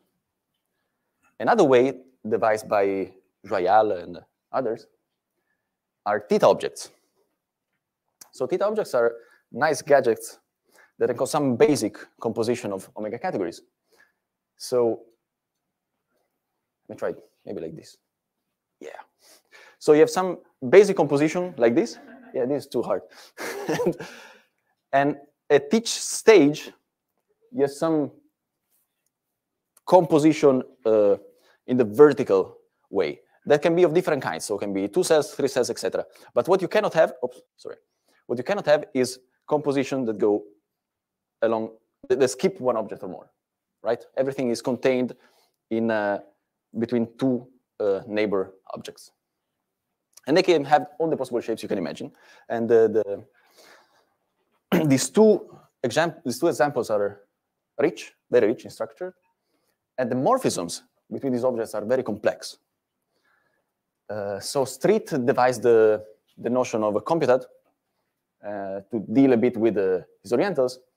There is a notion of a wreath product to talk about the morphisms of Joyal theta subcategory of omega categories. But still, the morphisms are hard to describe. These infinity functions between these objects are complicated and very rich. These objects are all free in a very precise way. So I will use the French terminology. So what Street called computeds, French people call polygraph. And the polygraph, so omega graph was already taken, so we need another. Graphs are two categories, what polygraphs are for omega categories. So from a graph, you can freely build a category. And the same kind of gadget works for omega categories. Just is more topological, so it's, in a way, it's a bit easier. I won't tell you exactly what the polygraph is, but I will tell you what the omega category freely generated by the polygraph is. So those are exactly the cellular objects, if you want in omega category, if you want to be topological. What does it mean? You have a omega category C, you have a set of arrows of any dimension you want. This set must contain all objects. The objects are a subset of this. And then essentially at each level, you have to generate freely C by the object of E of that dimension. And if you look at this, this is just how you generate a CW complex, right? You have a bunch of, okay, let me try, a bunch of N cells. This is the N truncation of C, so you just forget about all the cell of higher dimension than N. You know how to glue them, in a way, what are the sources and the targets. In the N-1 truncation, you add them freely, just means that this square is a pushout. So you are given some N-1 cells, parallel N-1 cells that are source and targets, and you add an cell freely as a pushout. So at each level, you have some kind of universal property of the pushout. That's the idea.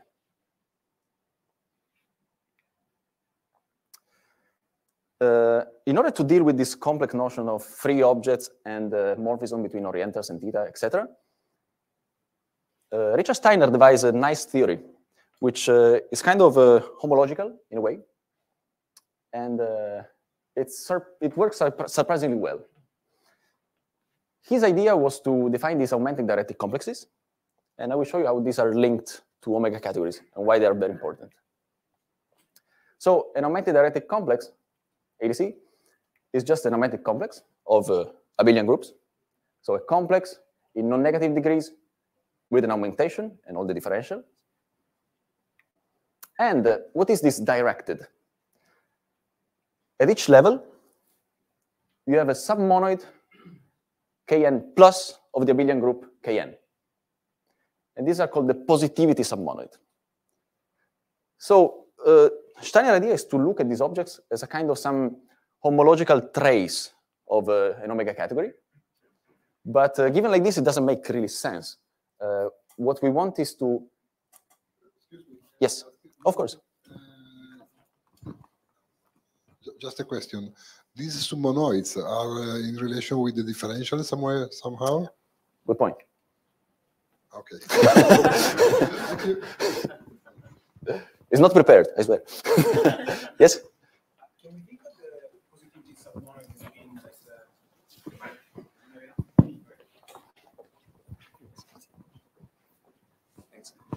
can we think of the positivity submonoids as being the marking of some associated completional set? It's similar in a way. So now we'll tell you exactly what this positivity means for this homological trace of an omega category. Essentially, we want to think each abelian group of each dimension as free, essentially freely generated by some classes of cells. And just Z, the integers have two generators, -1 and 1. And we want to fix one. So this gives you the class of a cell that generates an omega category Z polygraph, essentially. So you're fixing the source and the target somehow. Exactly. The differential tells you exactly the source and the target, yes. Exactly. So this is just a general definition to have a nice category. So it's locally presentable, it's everything you want, but we want smaller objects with better properties. This is a big category with good properties, but the objects are not what we want. So we restrict to the objects that bears a more interesting connection with omega categories. So we say that an augmented dialectic complex has a basis if essentially at each degree, each Kn abelian group is free generated by some elements. So it's a direct sum of Zs, of the integers. But then there is the positivity, what I was saying to Eduardo. So each Kn is a free abelian group on some set Bn. So think about a direct sum of for each element of Bn. And then you pick a generator, essentially. So you have Z plus Z plus Z, and in each Z, you either choose 1 or -1. Essentially, all the information is here. In particular, the basis, if it exists, is unique. It's a property. Because you chose the generator for each Z, either 1 or -1. And this Bn has to be thought as a kind of the class of the generating cells of an omega category. And this will be made precise. So now I will have to tell you, I have to go in some technicalities. Just bear with me with a couple of slides. But it's if you think of these augmented dialectic complexes with basis as some homological trace of an omega category, it makes sense.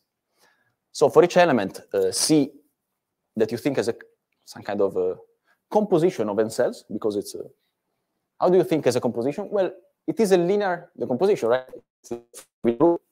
So we have a unique decomposition. These lambda b are integers, and b are the elements appearing there. And there is the usual notion of support. Maybe we'll go once. The support are just all the b actually appearing in the decomposition. They are infinite number. It's a linear decomposition. And some lambda will be positive, some lambda will be negative. The b's appearing with positive lambda is the positive support. The B's that have a negative coefficient are called the negative support. All right?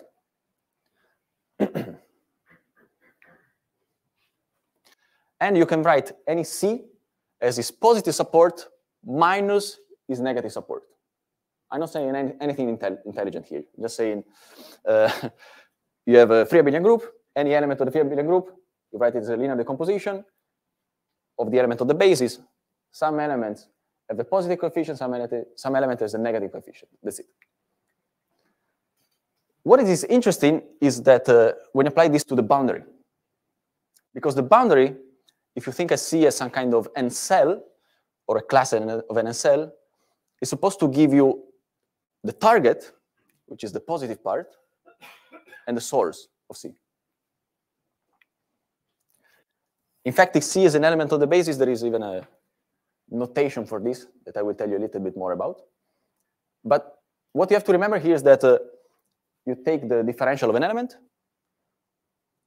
It has a linear decomposition, a positive and a negative part.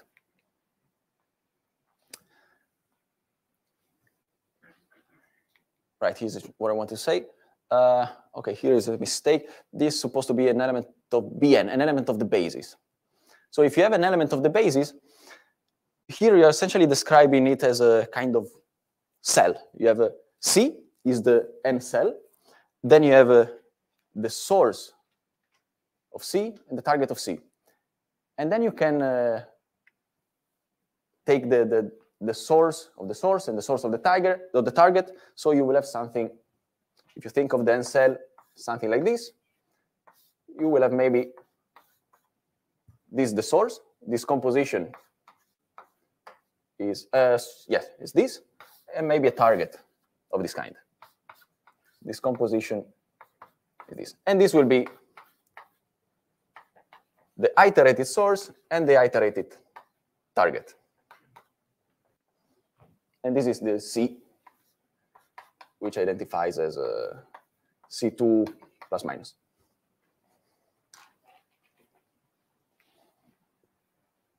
Why all this definition? Because there is a notion of unitality that we have to impose.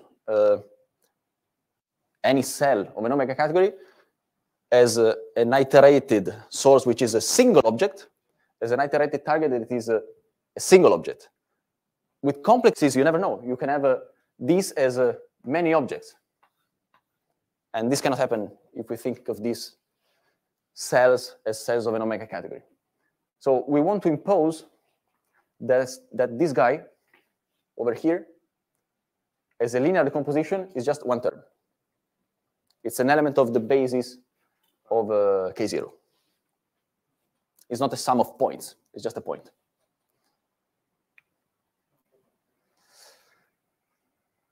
Last definition, I promise. If we take an augmented directed complex with basis, there is a preorder relation, A less or equal than B, that is defined in this way. Either A is in the, you remember we have the boundary, and we can take the negative and positive part. Is in the negative part. So for instance, here, this guy would be A less or equal than B. Is in the negative part of the boundary. Otherwise, if this is A, this could be B. So B is in the positive boundary of A. And if you iterate this, this gives you a preorder relation. And we say that this augmented directed complex with basis is Steiner if this preorder relation is actually partial order, so it's antisymmetric, and it's unital. So you have this complex. At each level, you have a basis. This basis has this nice property that it is loop-free, so you cannot have A, B, and A again. You don't repeat the elements of the boundaries if you follow this relationship, and it is unital. So the iterated source and the iterated target are just a single object, not a bunch of objects. Okay, now I come to the link. The main theory of Steiner is that there is an adjunction between omega categories and augmented directed complexes. And the right adjoint, this nu, this lambda stands for linearization, and this nu is a kind of nerve. This nu is fully faithful when restricted to Steiner complexes. So Steiner complexes are really a very faithful trace of omega categories. They are completely algebraic. They are chain complexes, and they encode all the complexity of omega functors. But do we have examples of this? Oh yeah, this is for fun, just to see how this thing is done. And it's really what we said, right? It's at level n, you take the free abelian group generated by the cells, and the composition becomes sum. And the differential is just the target minus source. The category of Steiner complexes is very rich. It's closed under the tensor product, which is the gray tensor product, and under the join, so the join of omega categories. And it contains these spheres, orientals, and element of Joyal category theta. And now we have a question. So can we identify the omega categories that are in the essential image of this functor nu by Steiner complexes? So can we characterize the Steiner omega categories? Steiner itself proposed the solution, and he said, use the lambda functor, use the left adjoint, the linearization. Just the definition is a bit awkward, because this C is in the image of some Steiner complex, so with base, loop-free, unital. If its lambda is a basis, its lambda is loop-free, and its lambda is atomic, which is a weird definition. And it is a kind of unitality, but at each level, which is very complex to check. So with the other collaborators, we wanted to understand better this thing, and we had to understand better this thing, and give it to properties only dependent on C. Okay. First, we had to understand this basis, this lambda basis, lambda loop-free, and how it relates with polygraphs and other notions of loop-freeness that you can give for omega categories internally, and it behaves very badly. It's always true that if C is free as a polygraph, lambda C as a basis, but the contrary is not true. This is a very complicated example. Don't read it. It's just to say there is an example of C which is not a polygraph, but the lambda C as a basis. So it's free in the complex sense, but not free in the omega categorical sense. And it's always true that if C is loop-free as an omega category, in a strong sense, then lambda C is loop-free. But the contrary is not true.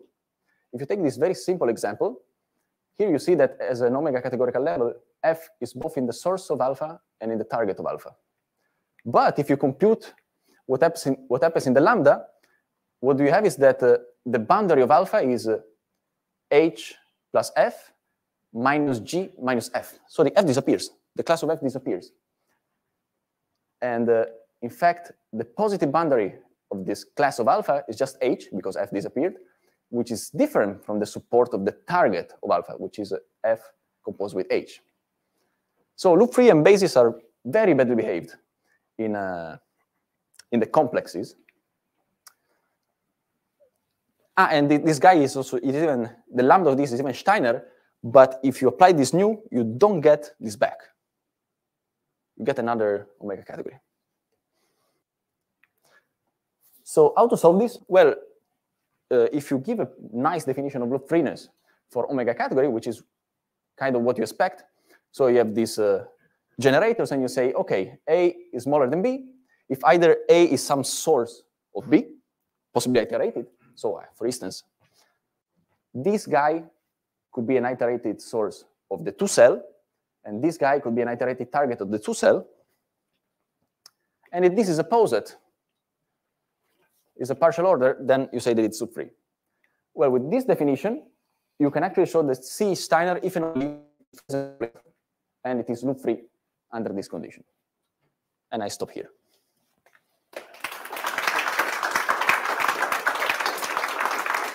So thank you, Andrea, for the very nice talk. We have time for one or two very quick questions.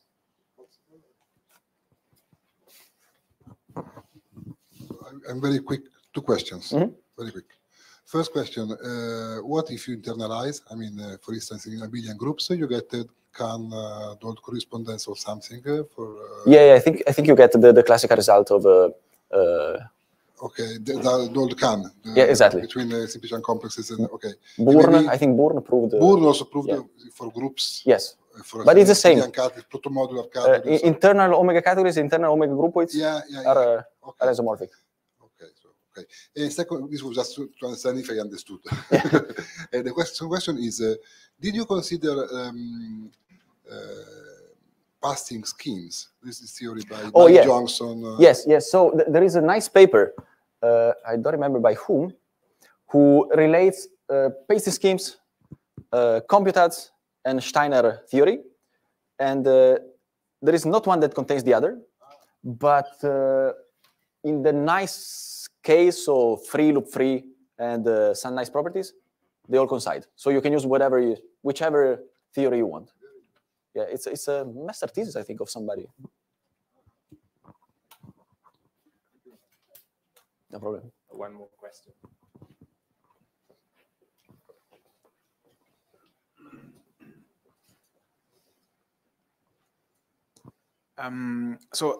Two super quick questions. Are computads closed under retracts? Oh, nice question. I don't think so. So it's not like with simplicial categories where they are the... Yeah. Okay. I think the weird example that C is... oh, maybe no. I have to think about it. I think not, but... And the second one is, are Steiner complexes dense inside omega cat? Yeah, even finite Steiner complexes. That's what I thought, because they have theta, right? Exactly. Okay. Exactly.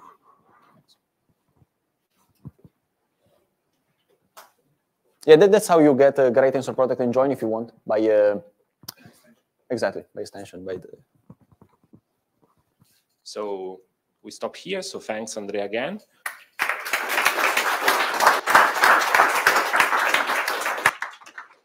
So the next speaker, where is the next speaker?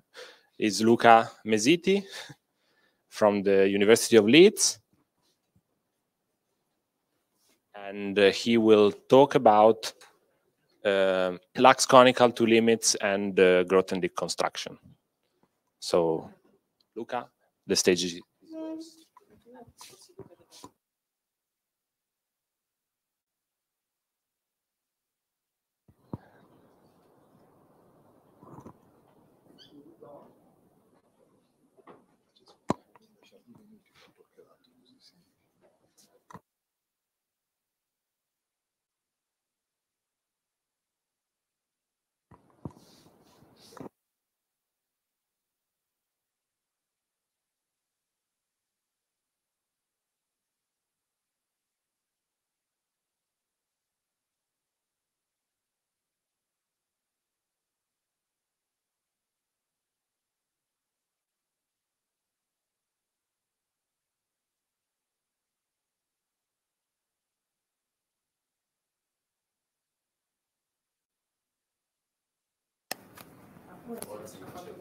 Okay, it's working.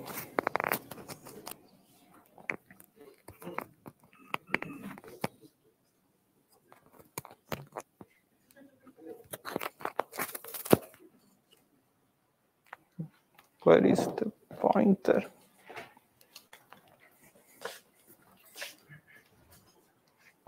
Okay. Thank you very much to the organizer for the opportunity to speak here and to all of you for listening. This talk is based on a paper that will appear soon.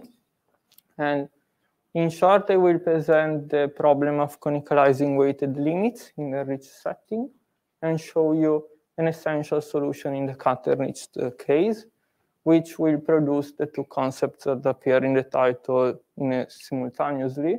So maybe this will convince you that there is quite a strong bond between the two. And at that point, we will study the Grothendieck construction, actually an extended version of it, from a more abstract point of view, using the Lux normal two limits. And in particular, we will establish a pointwise Kahn extension result. And so let's first recall that an ordinary cone on some f with vertex u can be written in a fancy way as a natural transformation from the constant at u to f, or equivalently as one from the constant at 1, which makes things more clear. And the problem in the enriched setting is that 1 is not sensitive enough, in the sense that the morphisms from 1 to some object don't fully capture that object anymore. For example, if you take a category, then the functors from 1 will only pick the objects of the category. And if you want to capture the morphism as well, then you need to consider functors from 2, maybe.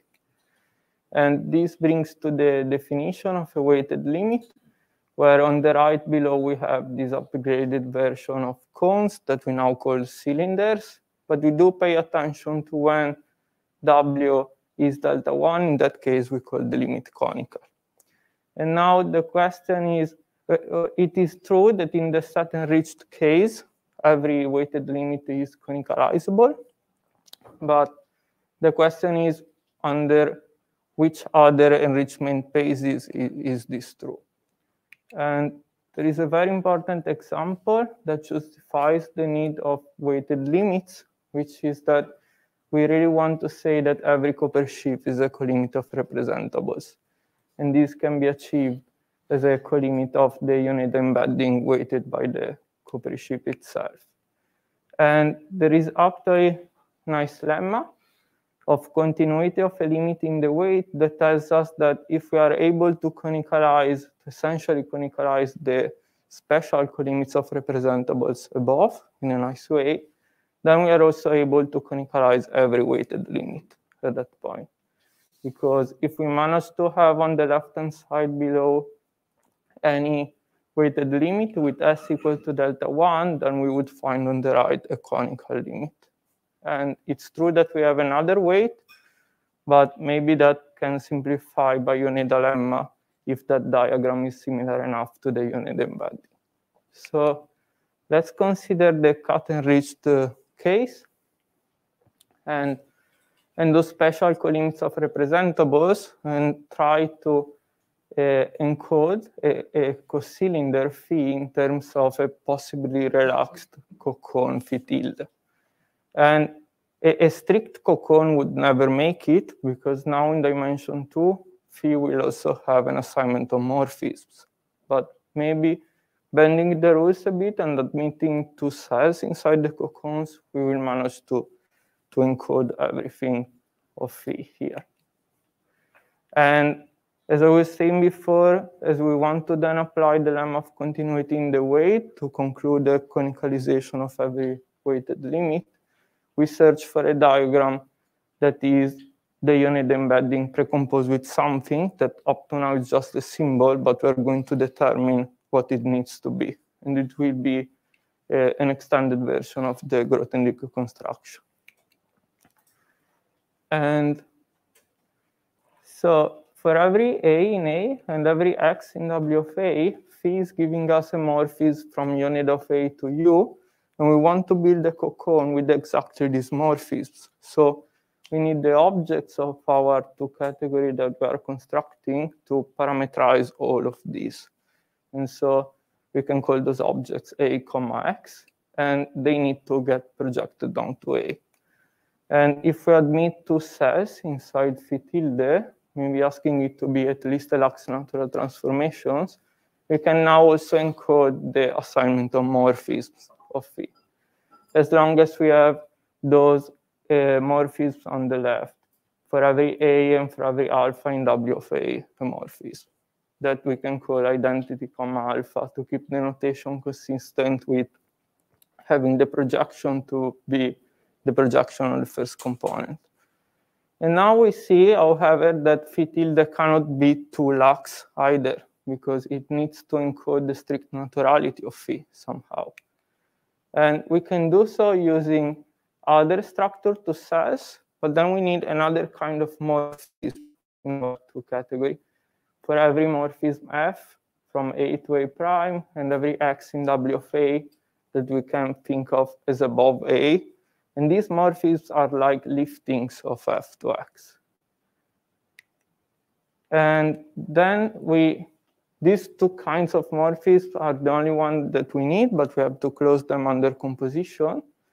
And there is a swapping property that we need to ask in order to have then the naturality of phi on morphism.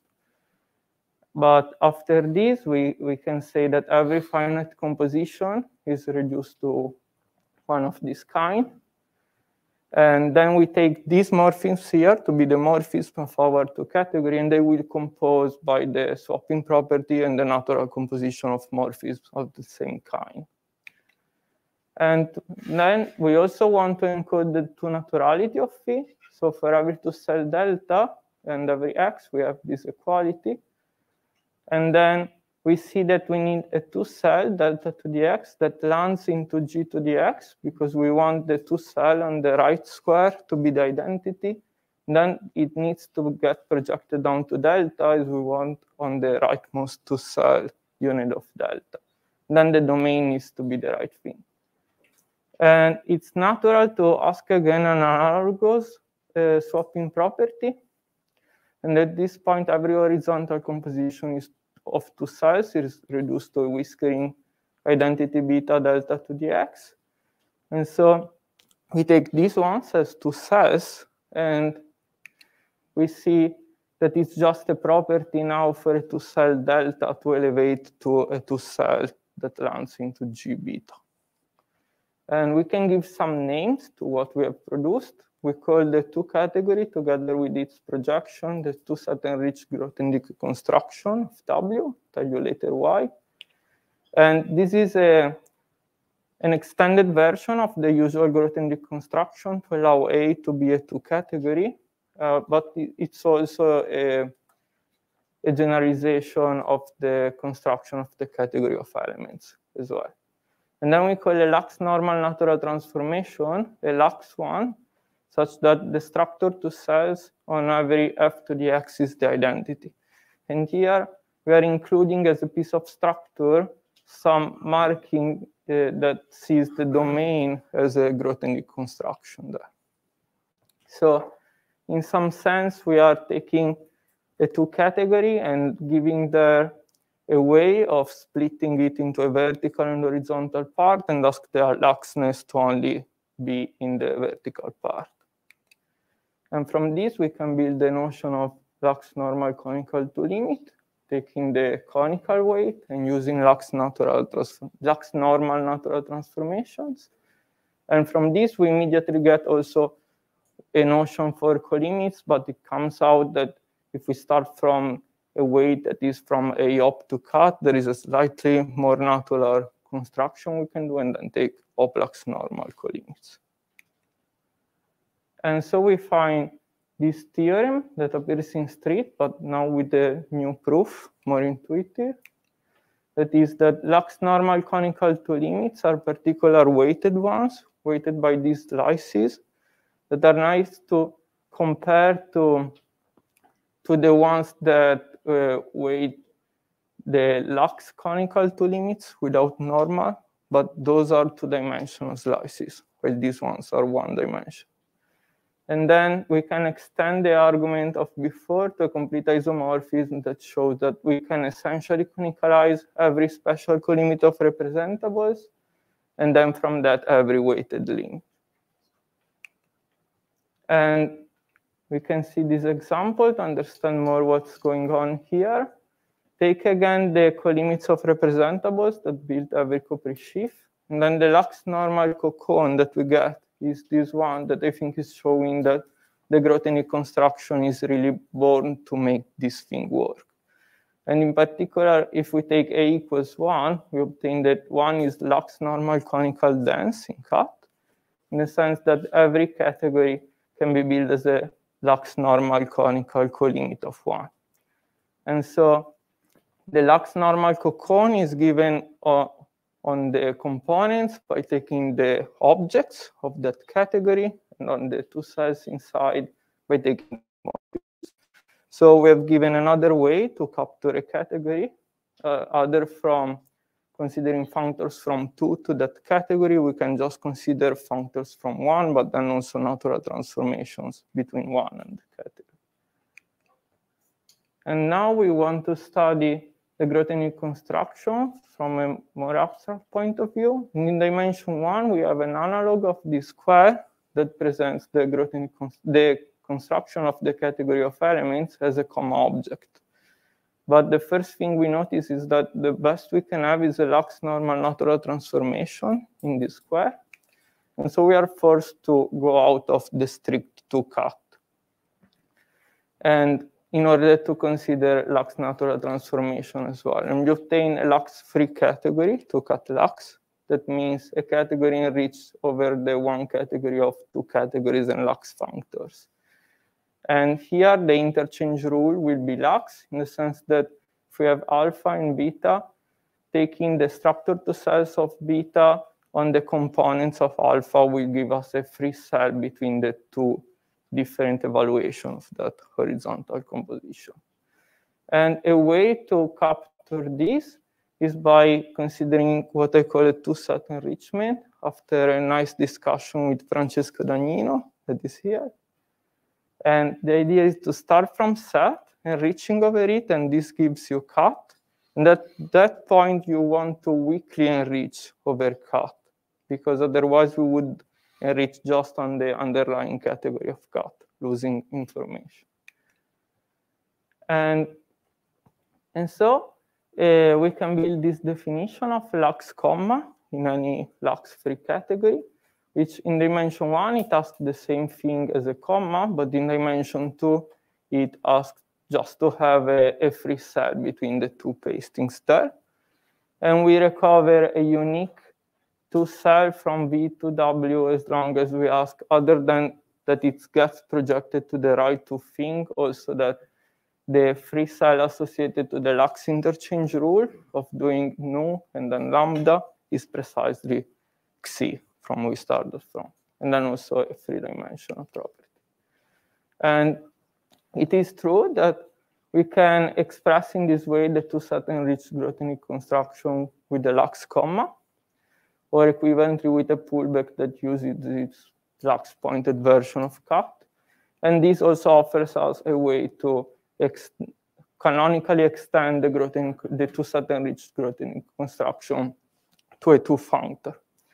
And this slide is also interesting from an elementary topos point of view, because I think it's saying that this should be the archetypal 3-dimensional classification process, where on the right we have the inclusion of a verum into generalized truth values.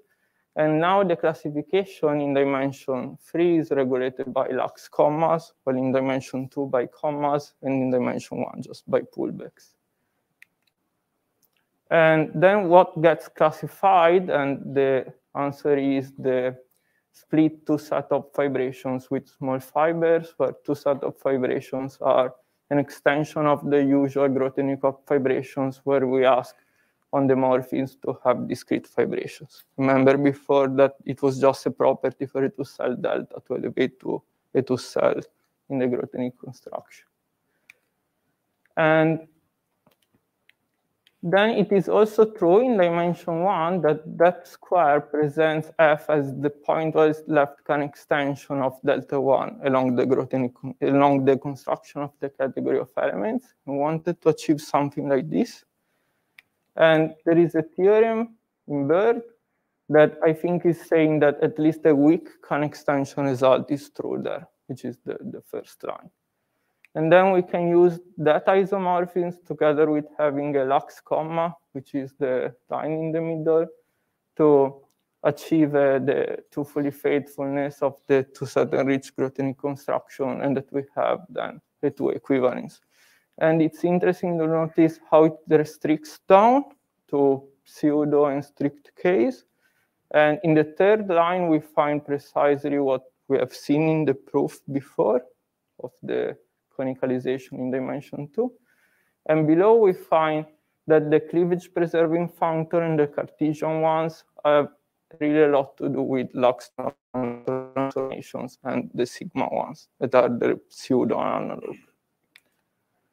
And then I wanted to say that this Can extension is pointwise as well, but we first needed a concept of a colimit that there was no concept of colimit in the two-set enriched case. So I thought, what is a nice notion of colimit that emerges naturally in two-cut lux together with the Grothendieck construction? And I said, well, maybe I could use the Oplux normal two colimits. Now, not necessarily conical anymore.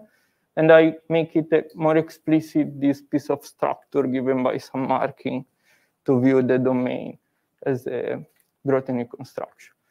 And now we can rephrase our theorem of conicalization in dimension 2 to say that in two-cut lux, every trivially marked weighted two colimit is equivalently a marked trivially weighted two colimit. And so then I propose this definition of pointwise left-Kahn extension along a two-set of fibration, where I just took the usual definition in the enriched setting, which is just the right part, but I added there the marking that we naturally have if we are extending along a two-set of fibration. And this works in the sense that I managed to prove that then F is also the pointwise left-Kahn extension of delta 1 along the two-set enriched Grothendieck construction. And at this point, I wonder if this notion of pointwise left-Kahn extension was sensible somehow. And so I wanted to say at least that every pointwise Kahn extension is also a weak one. And this is classically based on the parametrized Ione dilemma. So I needed to prove a generalization of the parametrized Ione dilemma to involve these transformations into variables that are both Oplux normal in one and lux in the other, together with the compatibility that says that you can swap a structure to cells of different kinds. And so I proved this Oplux normal lux parametrized Ione dilemma, where the alphas are these Oplux normal and lux together, and they correspond to morphisms from one that are extraordinary lux. I think it's nice to notice that a fully lux parametrized Ione dilemma just couldn't work because we need some strictness in order to expand the datum on the identity to a complete transformation. And this shows like the minimum amount of strictness that you need, and it's that of Oplux normal natural transformations. And at this point, it was just a corollary that every pointwise left-Kahn extension into cut lux is also a weak one. And thank you for listening.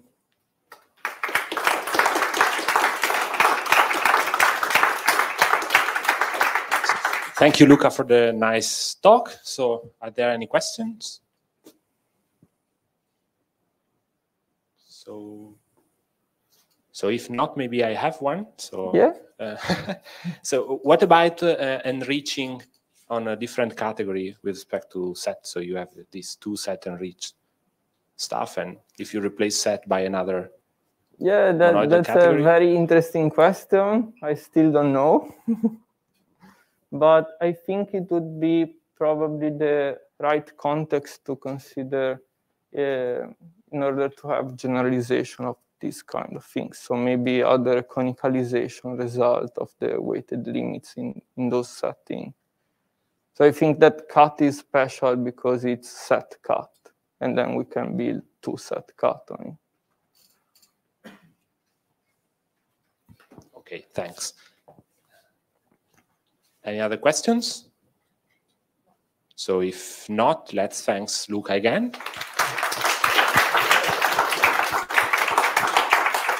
And we have 5 minutes break now.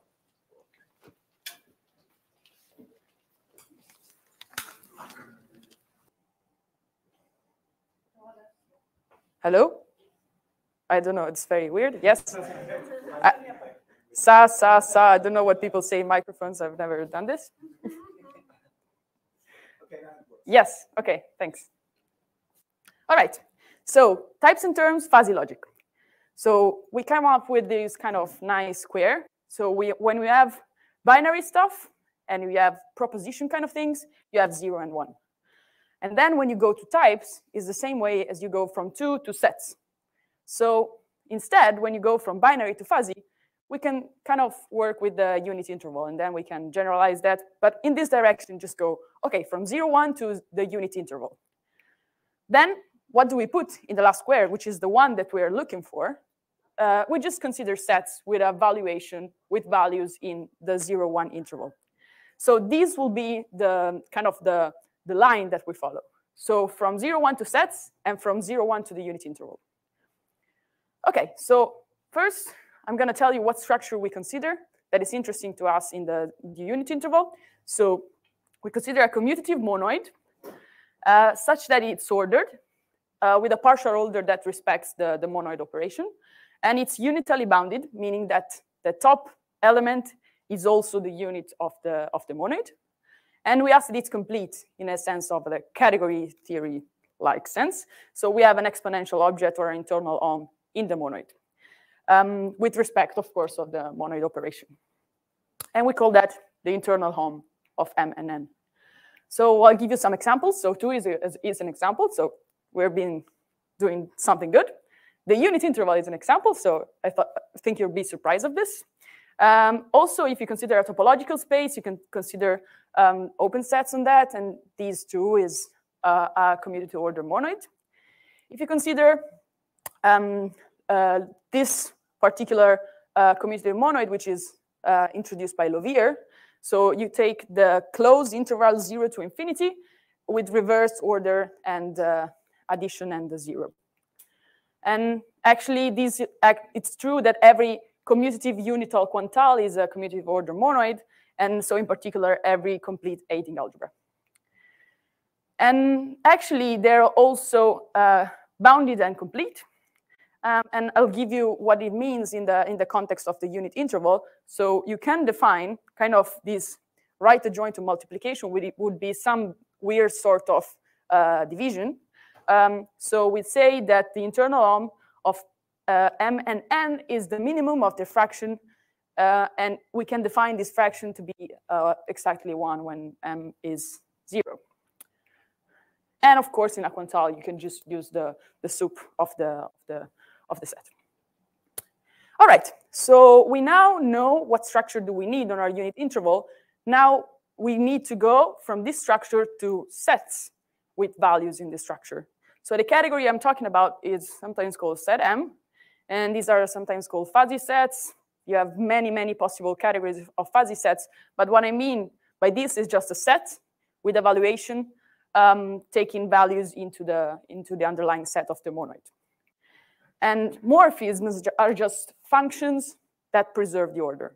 So very easy. And in the context, for example, if we consider M to be our unit interval, it just means that every set has a particular value attached to it. So we have a set, and we can kind of think of these as a membership degree or something.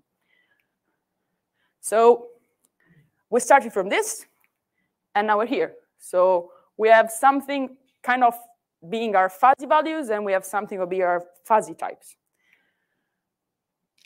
But I've been talking about type theory, so I need to kind of detail how do we go, how do categories relate to type theory, and how we can use that to do fuzzy types as we have been trying to do.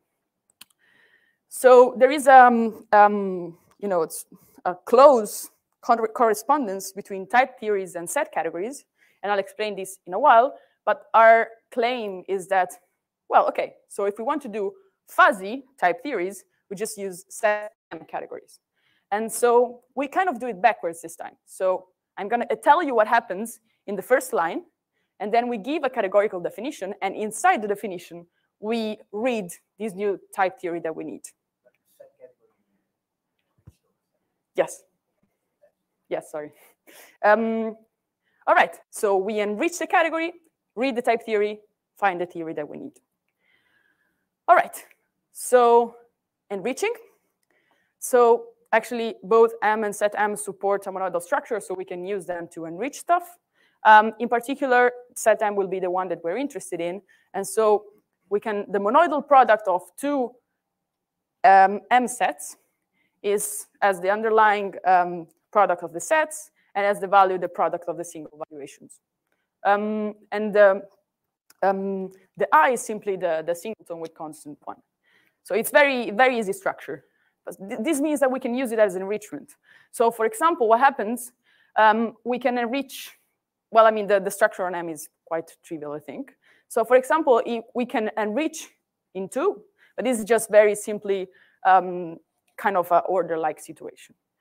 We can enrich in I. This is also not what we need. So this is maybe why we need to use M sets, and we cannot use M straight, because this is just kind of an order, but the order has some value alpha. This is not what we need. We need to be able to have multiple values relating to different objects.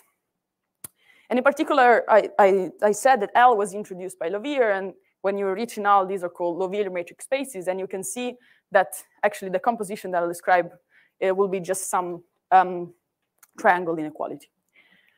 But let's look into the one that we need.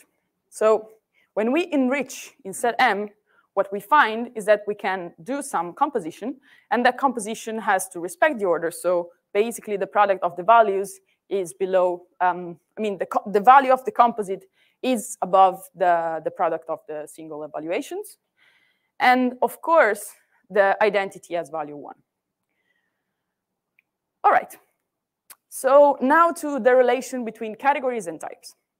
So I'm going to use the notion of display map categories. There are many, but I think this is the easiest to understand. It's the one that we use because it's very heavily map-based, let's say.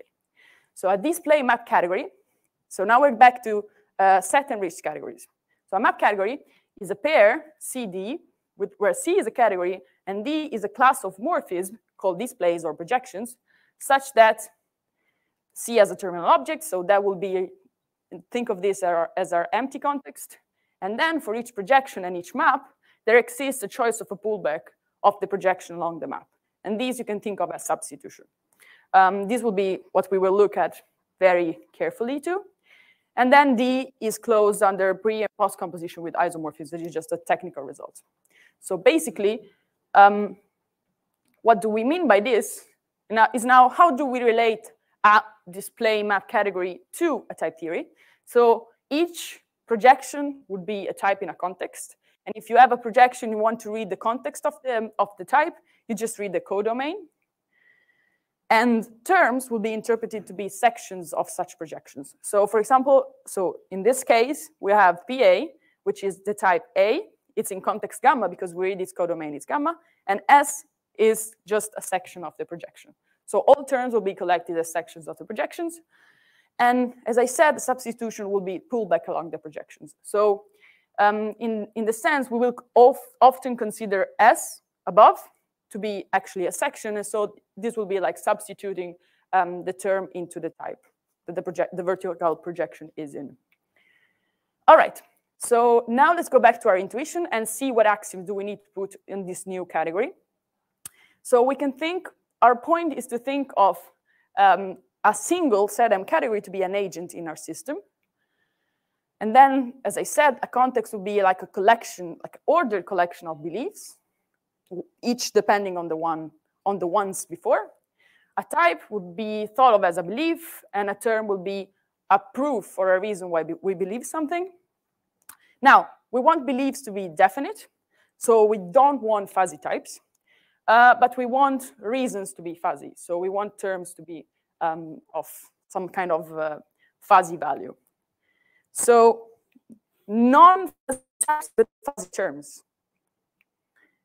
So this is where we give our definition.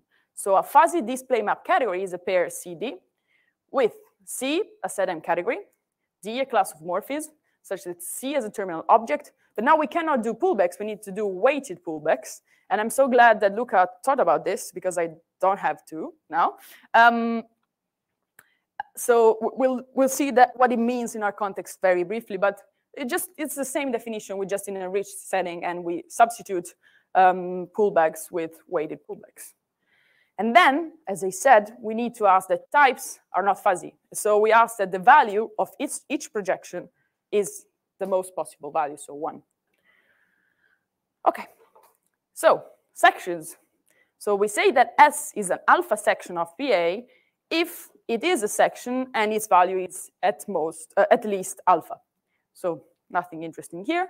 But this allows us to show our first rule. So if we have that in context gamma, S as value, S is a proof of A with confidence alpha, then it's a proof of A with confidence all possible values below that. Not very interesting.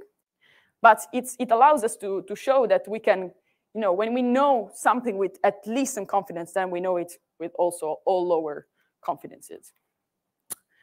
So now I'm going to show you what happens with calculations in the case of the unit interval, but just because it's easier, you can always extend it. So weighted pullbacks. So I'm going to give like a very, very, very basic explanation of what it means in our context. So basically, when we ask for a pullback, we ask of an object and two maps. So these are the data, such that for any other pair of maps, there exists a unique map in that direction. But now we have maps, and each map has a value. So first, what do we ask of the two maps that come out of the object we start from? And also, when we have another pair of maps with values gamma and delta, what will happen to the universal map induced by the universal property of the weighted pullback? And that will be something depending on alpha and beta, which are the datum, and then also gamma and delta would be part of the datum.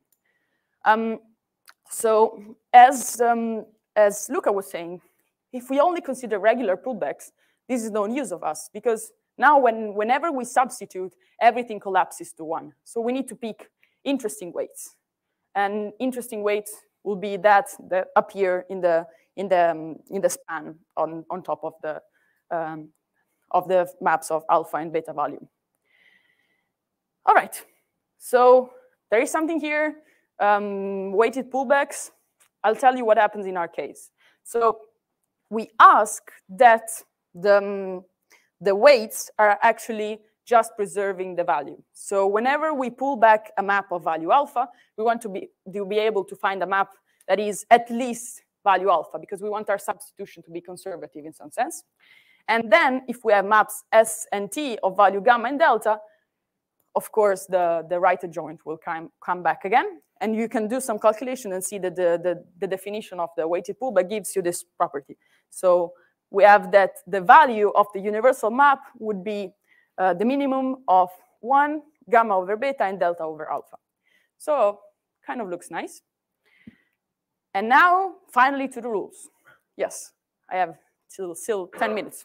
So these are our rules for fuzzy type theory. So as I promised, we give this definition, and we read into the category some rules. So first, let me show you what the rules are, and then I show you how they can be interpreted. Like, where do they come from in our category?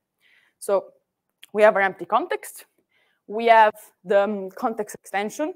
So that is pretty easy, because each time you have a projection, you do have a codomain, but you also have a domain, and that domain is another context, and then context is the extended one. And then we have a variable rule. So I need to point something out here. So if we have a context gamma A delta, then we can always recover a certain term of type A, and this term will have the outmost possible value. But this does kind of make sense. Notice also that there is something strange. At least I've been asked this a while. So if you see all free variables appearing in contexts are not value, but the reason for that is that they're actually just objects, while what we're interested in is like the right-hand side of the turnstile symbol. So we're talking about judgments. So that is judgment with actually certainty 1. Then we have our conservativity result. Then we have 2 weakening rules and 2 substitution rules. And we can prove that a fuzzy display map category is sound and complete for the rules above. So I'll show you just a few ones. So the variable rule. So remember that the variable rule is saying that out of a context, we want to be able to get back a variable, so it will be a section, and its value has to be 1. But suppose we don't know that. Okay, so we start from, and for the purpose of this, we just consider the delta to be just of a single type, but it's no problem if it's just you can see that it iterates very well. And also this is where I'm pedantic because there's some subtleties here. All right, so we have gamma, A, and B. So what it means is that gamma is a context, A is a type in context gamma, hence there is a projection PA from gamma dot A to gamma. B is a type in context gamma A, so there is a projection PB from gamma dot A dot B into gamma dot A. And so we have some sort of situation like this, and now we want to be able to provide a section of this projection we have just described. So we do our pullback. Remember, it's a weighted pullback. And now we can paste the identity here and a projection here. You can see that it all commutes. Remember that projections have value 1, so everything there has value 1. And so we can find actually a section of the desired map. Now, as I said, everything is 1, so the value of this section is 1. And now this is where I'm pedantic, because as you see, it is not really a section of gamma dot A dot B in the sense that the second A, now I need to point this, I'll try Andrea's method, I don't know, yes. This second A is actually not the same A as this one, because they have different contexts, right?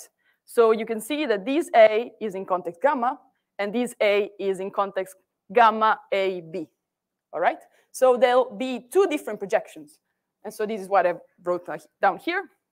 But usually, most people don't care about this because it's kind of the same type still. And the reason is that this is actually a weighted pullback, and we can provide a section of this kind. Substitution. OK. You see that it kind of works in a similar way. So now we have a type B in context gamma AB. Gamma A delta. So it means that we have iterated projections that tower up in this way. And we have a term of this, a term little a of type big A. And this has now value alpha. So we want to be able to substitute and find B of A in context gamma delta A. Again, this is just an iteration of pullbacks. Because first, we do that substitution. We find the context that we need. And now we need to find this type B. So it's clear that the type B will be here. I'm not tall enough, but you can imagine where it is. Because that is now on the lower part, you can see that you have the correct context. And actually, you can compute it. Also, no, I'll talk about it later. OK, last, substitution for terms. Again, this is a situation where we're at, but now we have also a term B, little b, in that context. And now we need to do some calculations, right? So we have little a that has value at least alpha, because it's an alpha section. And then when we pull it back, we find that the value increases. And now we kind of use a similar technique. Consider the identity, consider the lower part of the composition of the two. And again, we find a section of the desired projection. Now, we want to be able to tell what value it is. But with this, we just need to do a computation.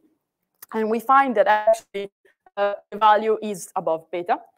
So it means, So it means that so when we substitute there, we find a new term, and its confidence will be still the same. And I know there may be a question about this, but I'll come back to that in a second. Yes, no, I'll do it now. Yes. OK, grazie. So I've been asked, there's many slides here. OK, yes. I've been asked, isn't it weird that the confidence still is the same throughout all these structural rules? And actually, as Francesco was, we were discussing it a few weeks back, and it actually is not, because they're structural rules. they're not supposed to change our confidence in anything. We're just combining stuff, but not really doing anything. So it's okay that the confidence is preserved. Of course, now we want to extend this theory to involve connectives and type constructors. So that will change, actually, the confidence, of course. But it makes sense that these don't change in our theory. All right, let me get back to the end. But yes, back to our interpretation. So a set M category is an agent. A context is a set of beliefs. A typing context is a belief. And a term is a proof of the belief. But now we can read more into our category. So for example, we can read maps from 1 to C with confidence, the top element, to be kind of tautologies, because they come out of the terminal object with the most confidence. And so these will be the things that we can interpret to be tautologies. If we have another object and things, we can go out of that with, again, the utmost confidence. We can interpret them to be facts that can be deduced or by E, sorry. And then if we weaken it, so we can interpret arrows that go out of E, stands for evidence in our mind, with confidence alpha. You can think of them as things that can be deduced by E with confidence, at least alpha. All right, so what next? We need to deal with definitional equality. It's not a small problem. We have a few ideas. I can tell you about that if you're interested. Then we need to study constructors and the connectives. See what happens because we have this general definition, but it might be interesting to consider what happens when you actually interpret M to be different, like, for example, as the L introduced by Levier. And then finally, I promise you opinion dynamics. So there is some work by Hansen and Gerst that does this with sheaves. So but we need to extend our theory to include this as well. And yes, so some references. And I want to just add that, as I mentioned, this is a part of the joint school project, and it's a school for students and PhD students. So if you're interested, be careful, because the deadline is January 9th. So maybe if you yourself are interested, or if you have any questions, come up. And I think it's a nice opportunity for students. I'm done.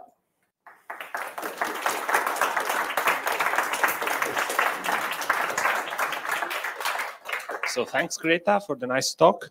So is there any question?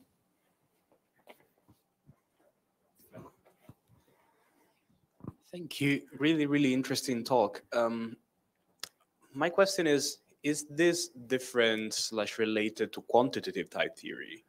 Because it has the same decoration on typing judgments with elements in a monoid, and it seems the typing rules are really similar.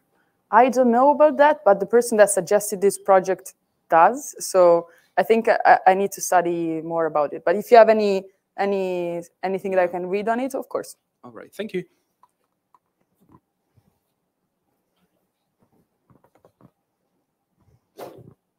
Thanks for the talk.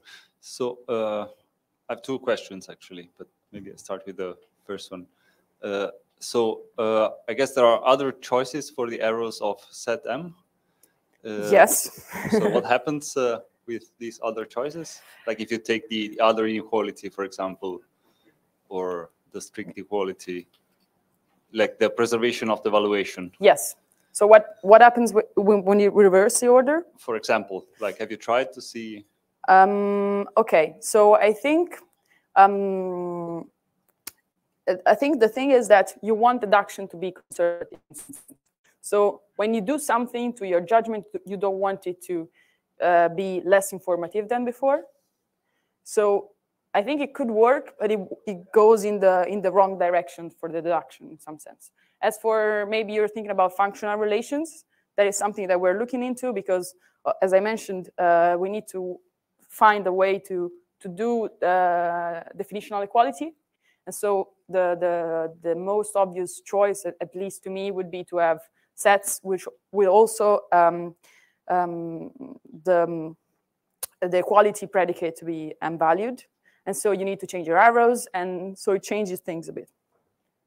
I don't know if that answers the question. Yeah, yeah, thank you. And the second question is about the universe. Have you considered what happens when you have if you want to introduce a universe? Because in that case, the types becomes terms. Terms. Yeah, and so they become fuzzy. Or yes, actually, we had quite a discussion about this because I too believe that types should be fuzzy. So it's really, it doesn't do much in our theory that you asked that. I mean, it doesn't change a lot about our interpretation if you consider fuzzy projections. So it's not really a problem. The thing is that when you do, of course, when you do pullbacks, you want to have some kind of pullback pasting property. And so in the case of weighted limits, the composition should be kind of conditional to the fact that you can compose the pullbacks. So that changes a bit. But other than that, it works fine, I think. Yeah, also, just the last comment. I think that your substitution rule for types would be more natural if you allow the types to be fuzzy. I agree with you completely. Okay, thank you. Thank you, Jacopo. So if there are no more questions, so I ask one just because I am curious. Yeah. So have you any idea of how difficult it is adding fuzzy assumptions in your context? Huh. Because I mean, my understanding of a context is the beliefs of an agent. So yeah. I think it's reasonable to have fuzzy beliefs of an agent.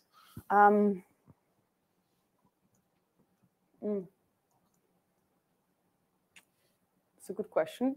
I think this is probably not the easiest way to do it, but I think it should work if you use double categories. But I've been trying to read about enriched double categories, and it's not very easy. But if you do use double categories, in some sense, you can keep the two together. So you can kind of have some identity map, and you can take the value of that identity map to be the kind of the fuzzy value of the premise of the context, because now you have a map between a context and itself, right? And this is allowed because you have some kind of or horizontal or vertical direction, and so you still have maps. They can be valued, and you can consider the value of the identity as the value of the premise in some sense. But I'm not sure this is the easiest way, and we haven't thought about it, no. Okay, thanks. And no more questions?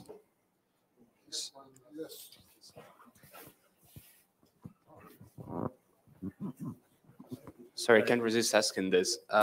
So you interpret the internal home as this like minimum of the fraction in one, I think in the interval poset, right? Yeah, it's not an interpretation. It's like the right adjoint to the multiplication. Right, because there's also this thing that 0, 1 is isomorphic to like infinity 0, so 0, infinity the other way, through logarithm. Yeah. Does that give you this same thing? I think so too. All right, cool.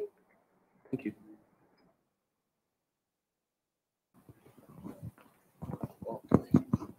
Okay, so I think we stop here.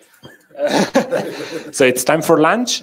I think it is at the first floor. I'm right? Okay. We don't know. The organizers is here. Okay. Same place of the coffee break. Okay, it is at the same place of the coffee break. So, and resume at 2 p.m. Right? So thanks, great again, and stop here.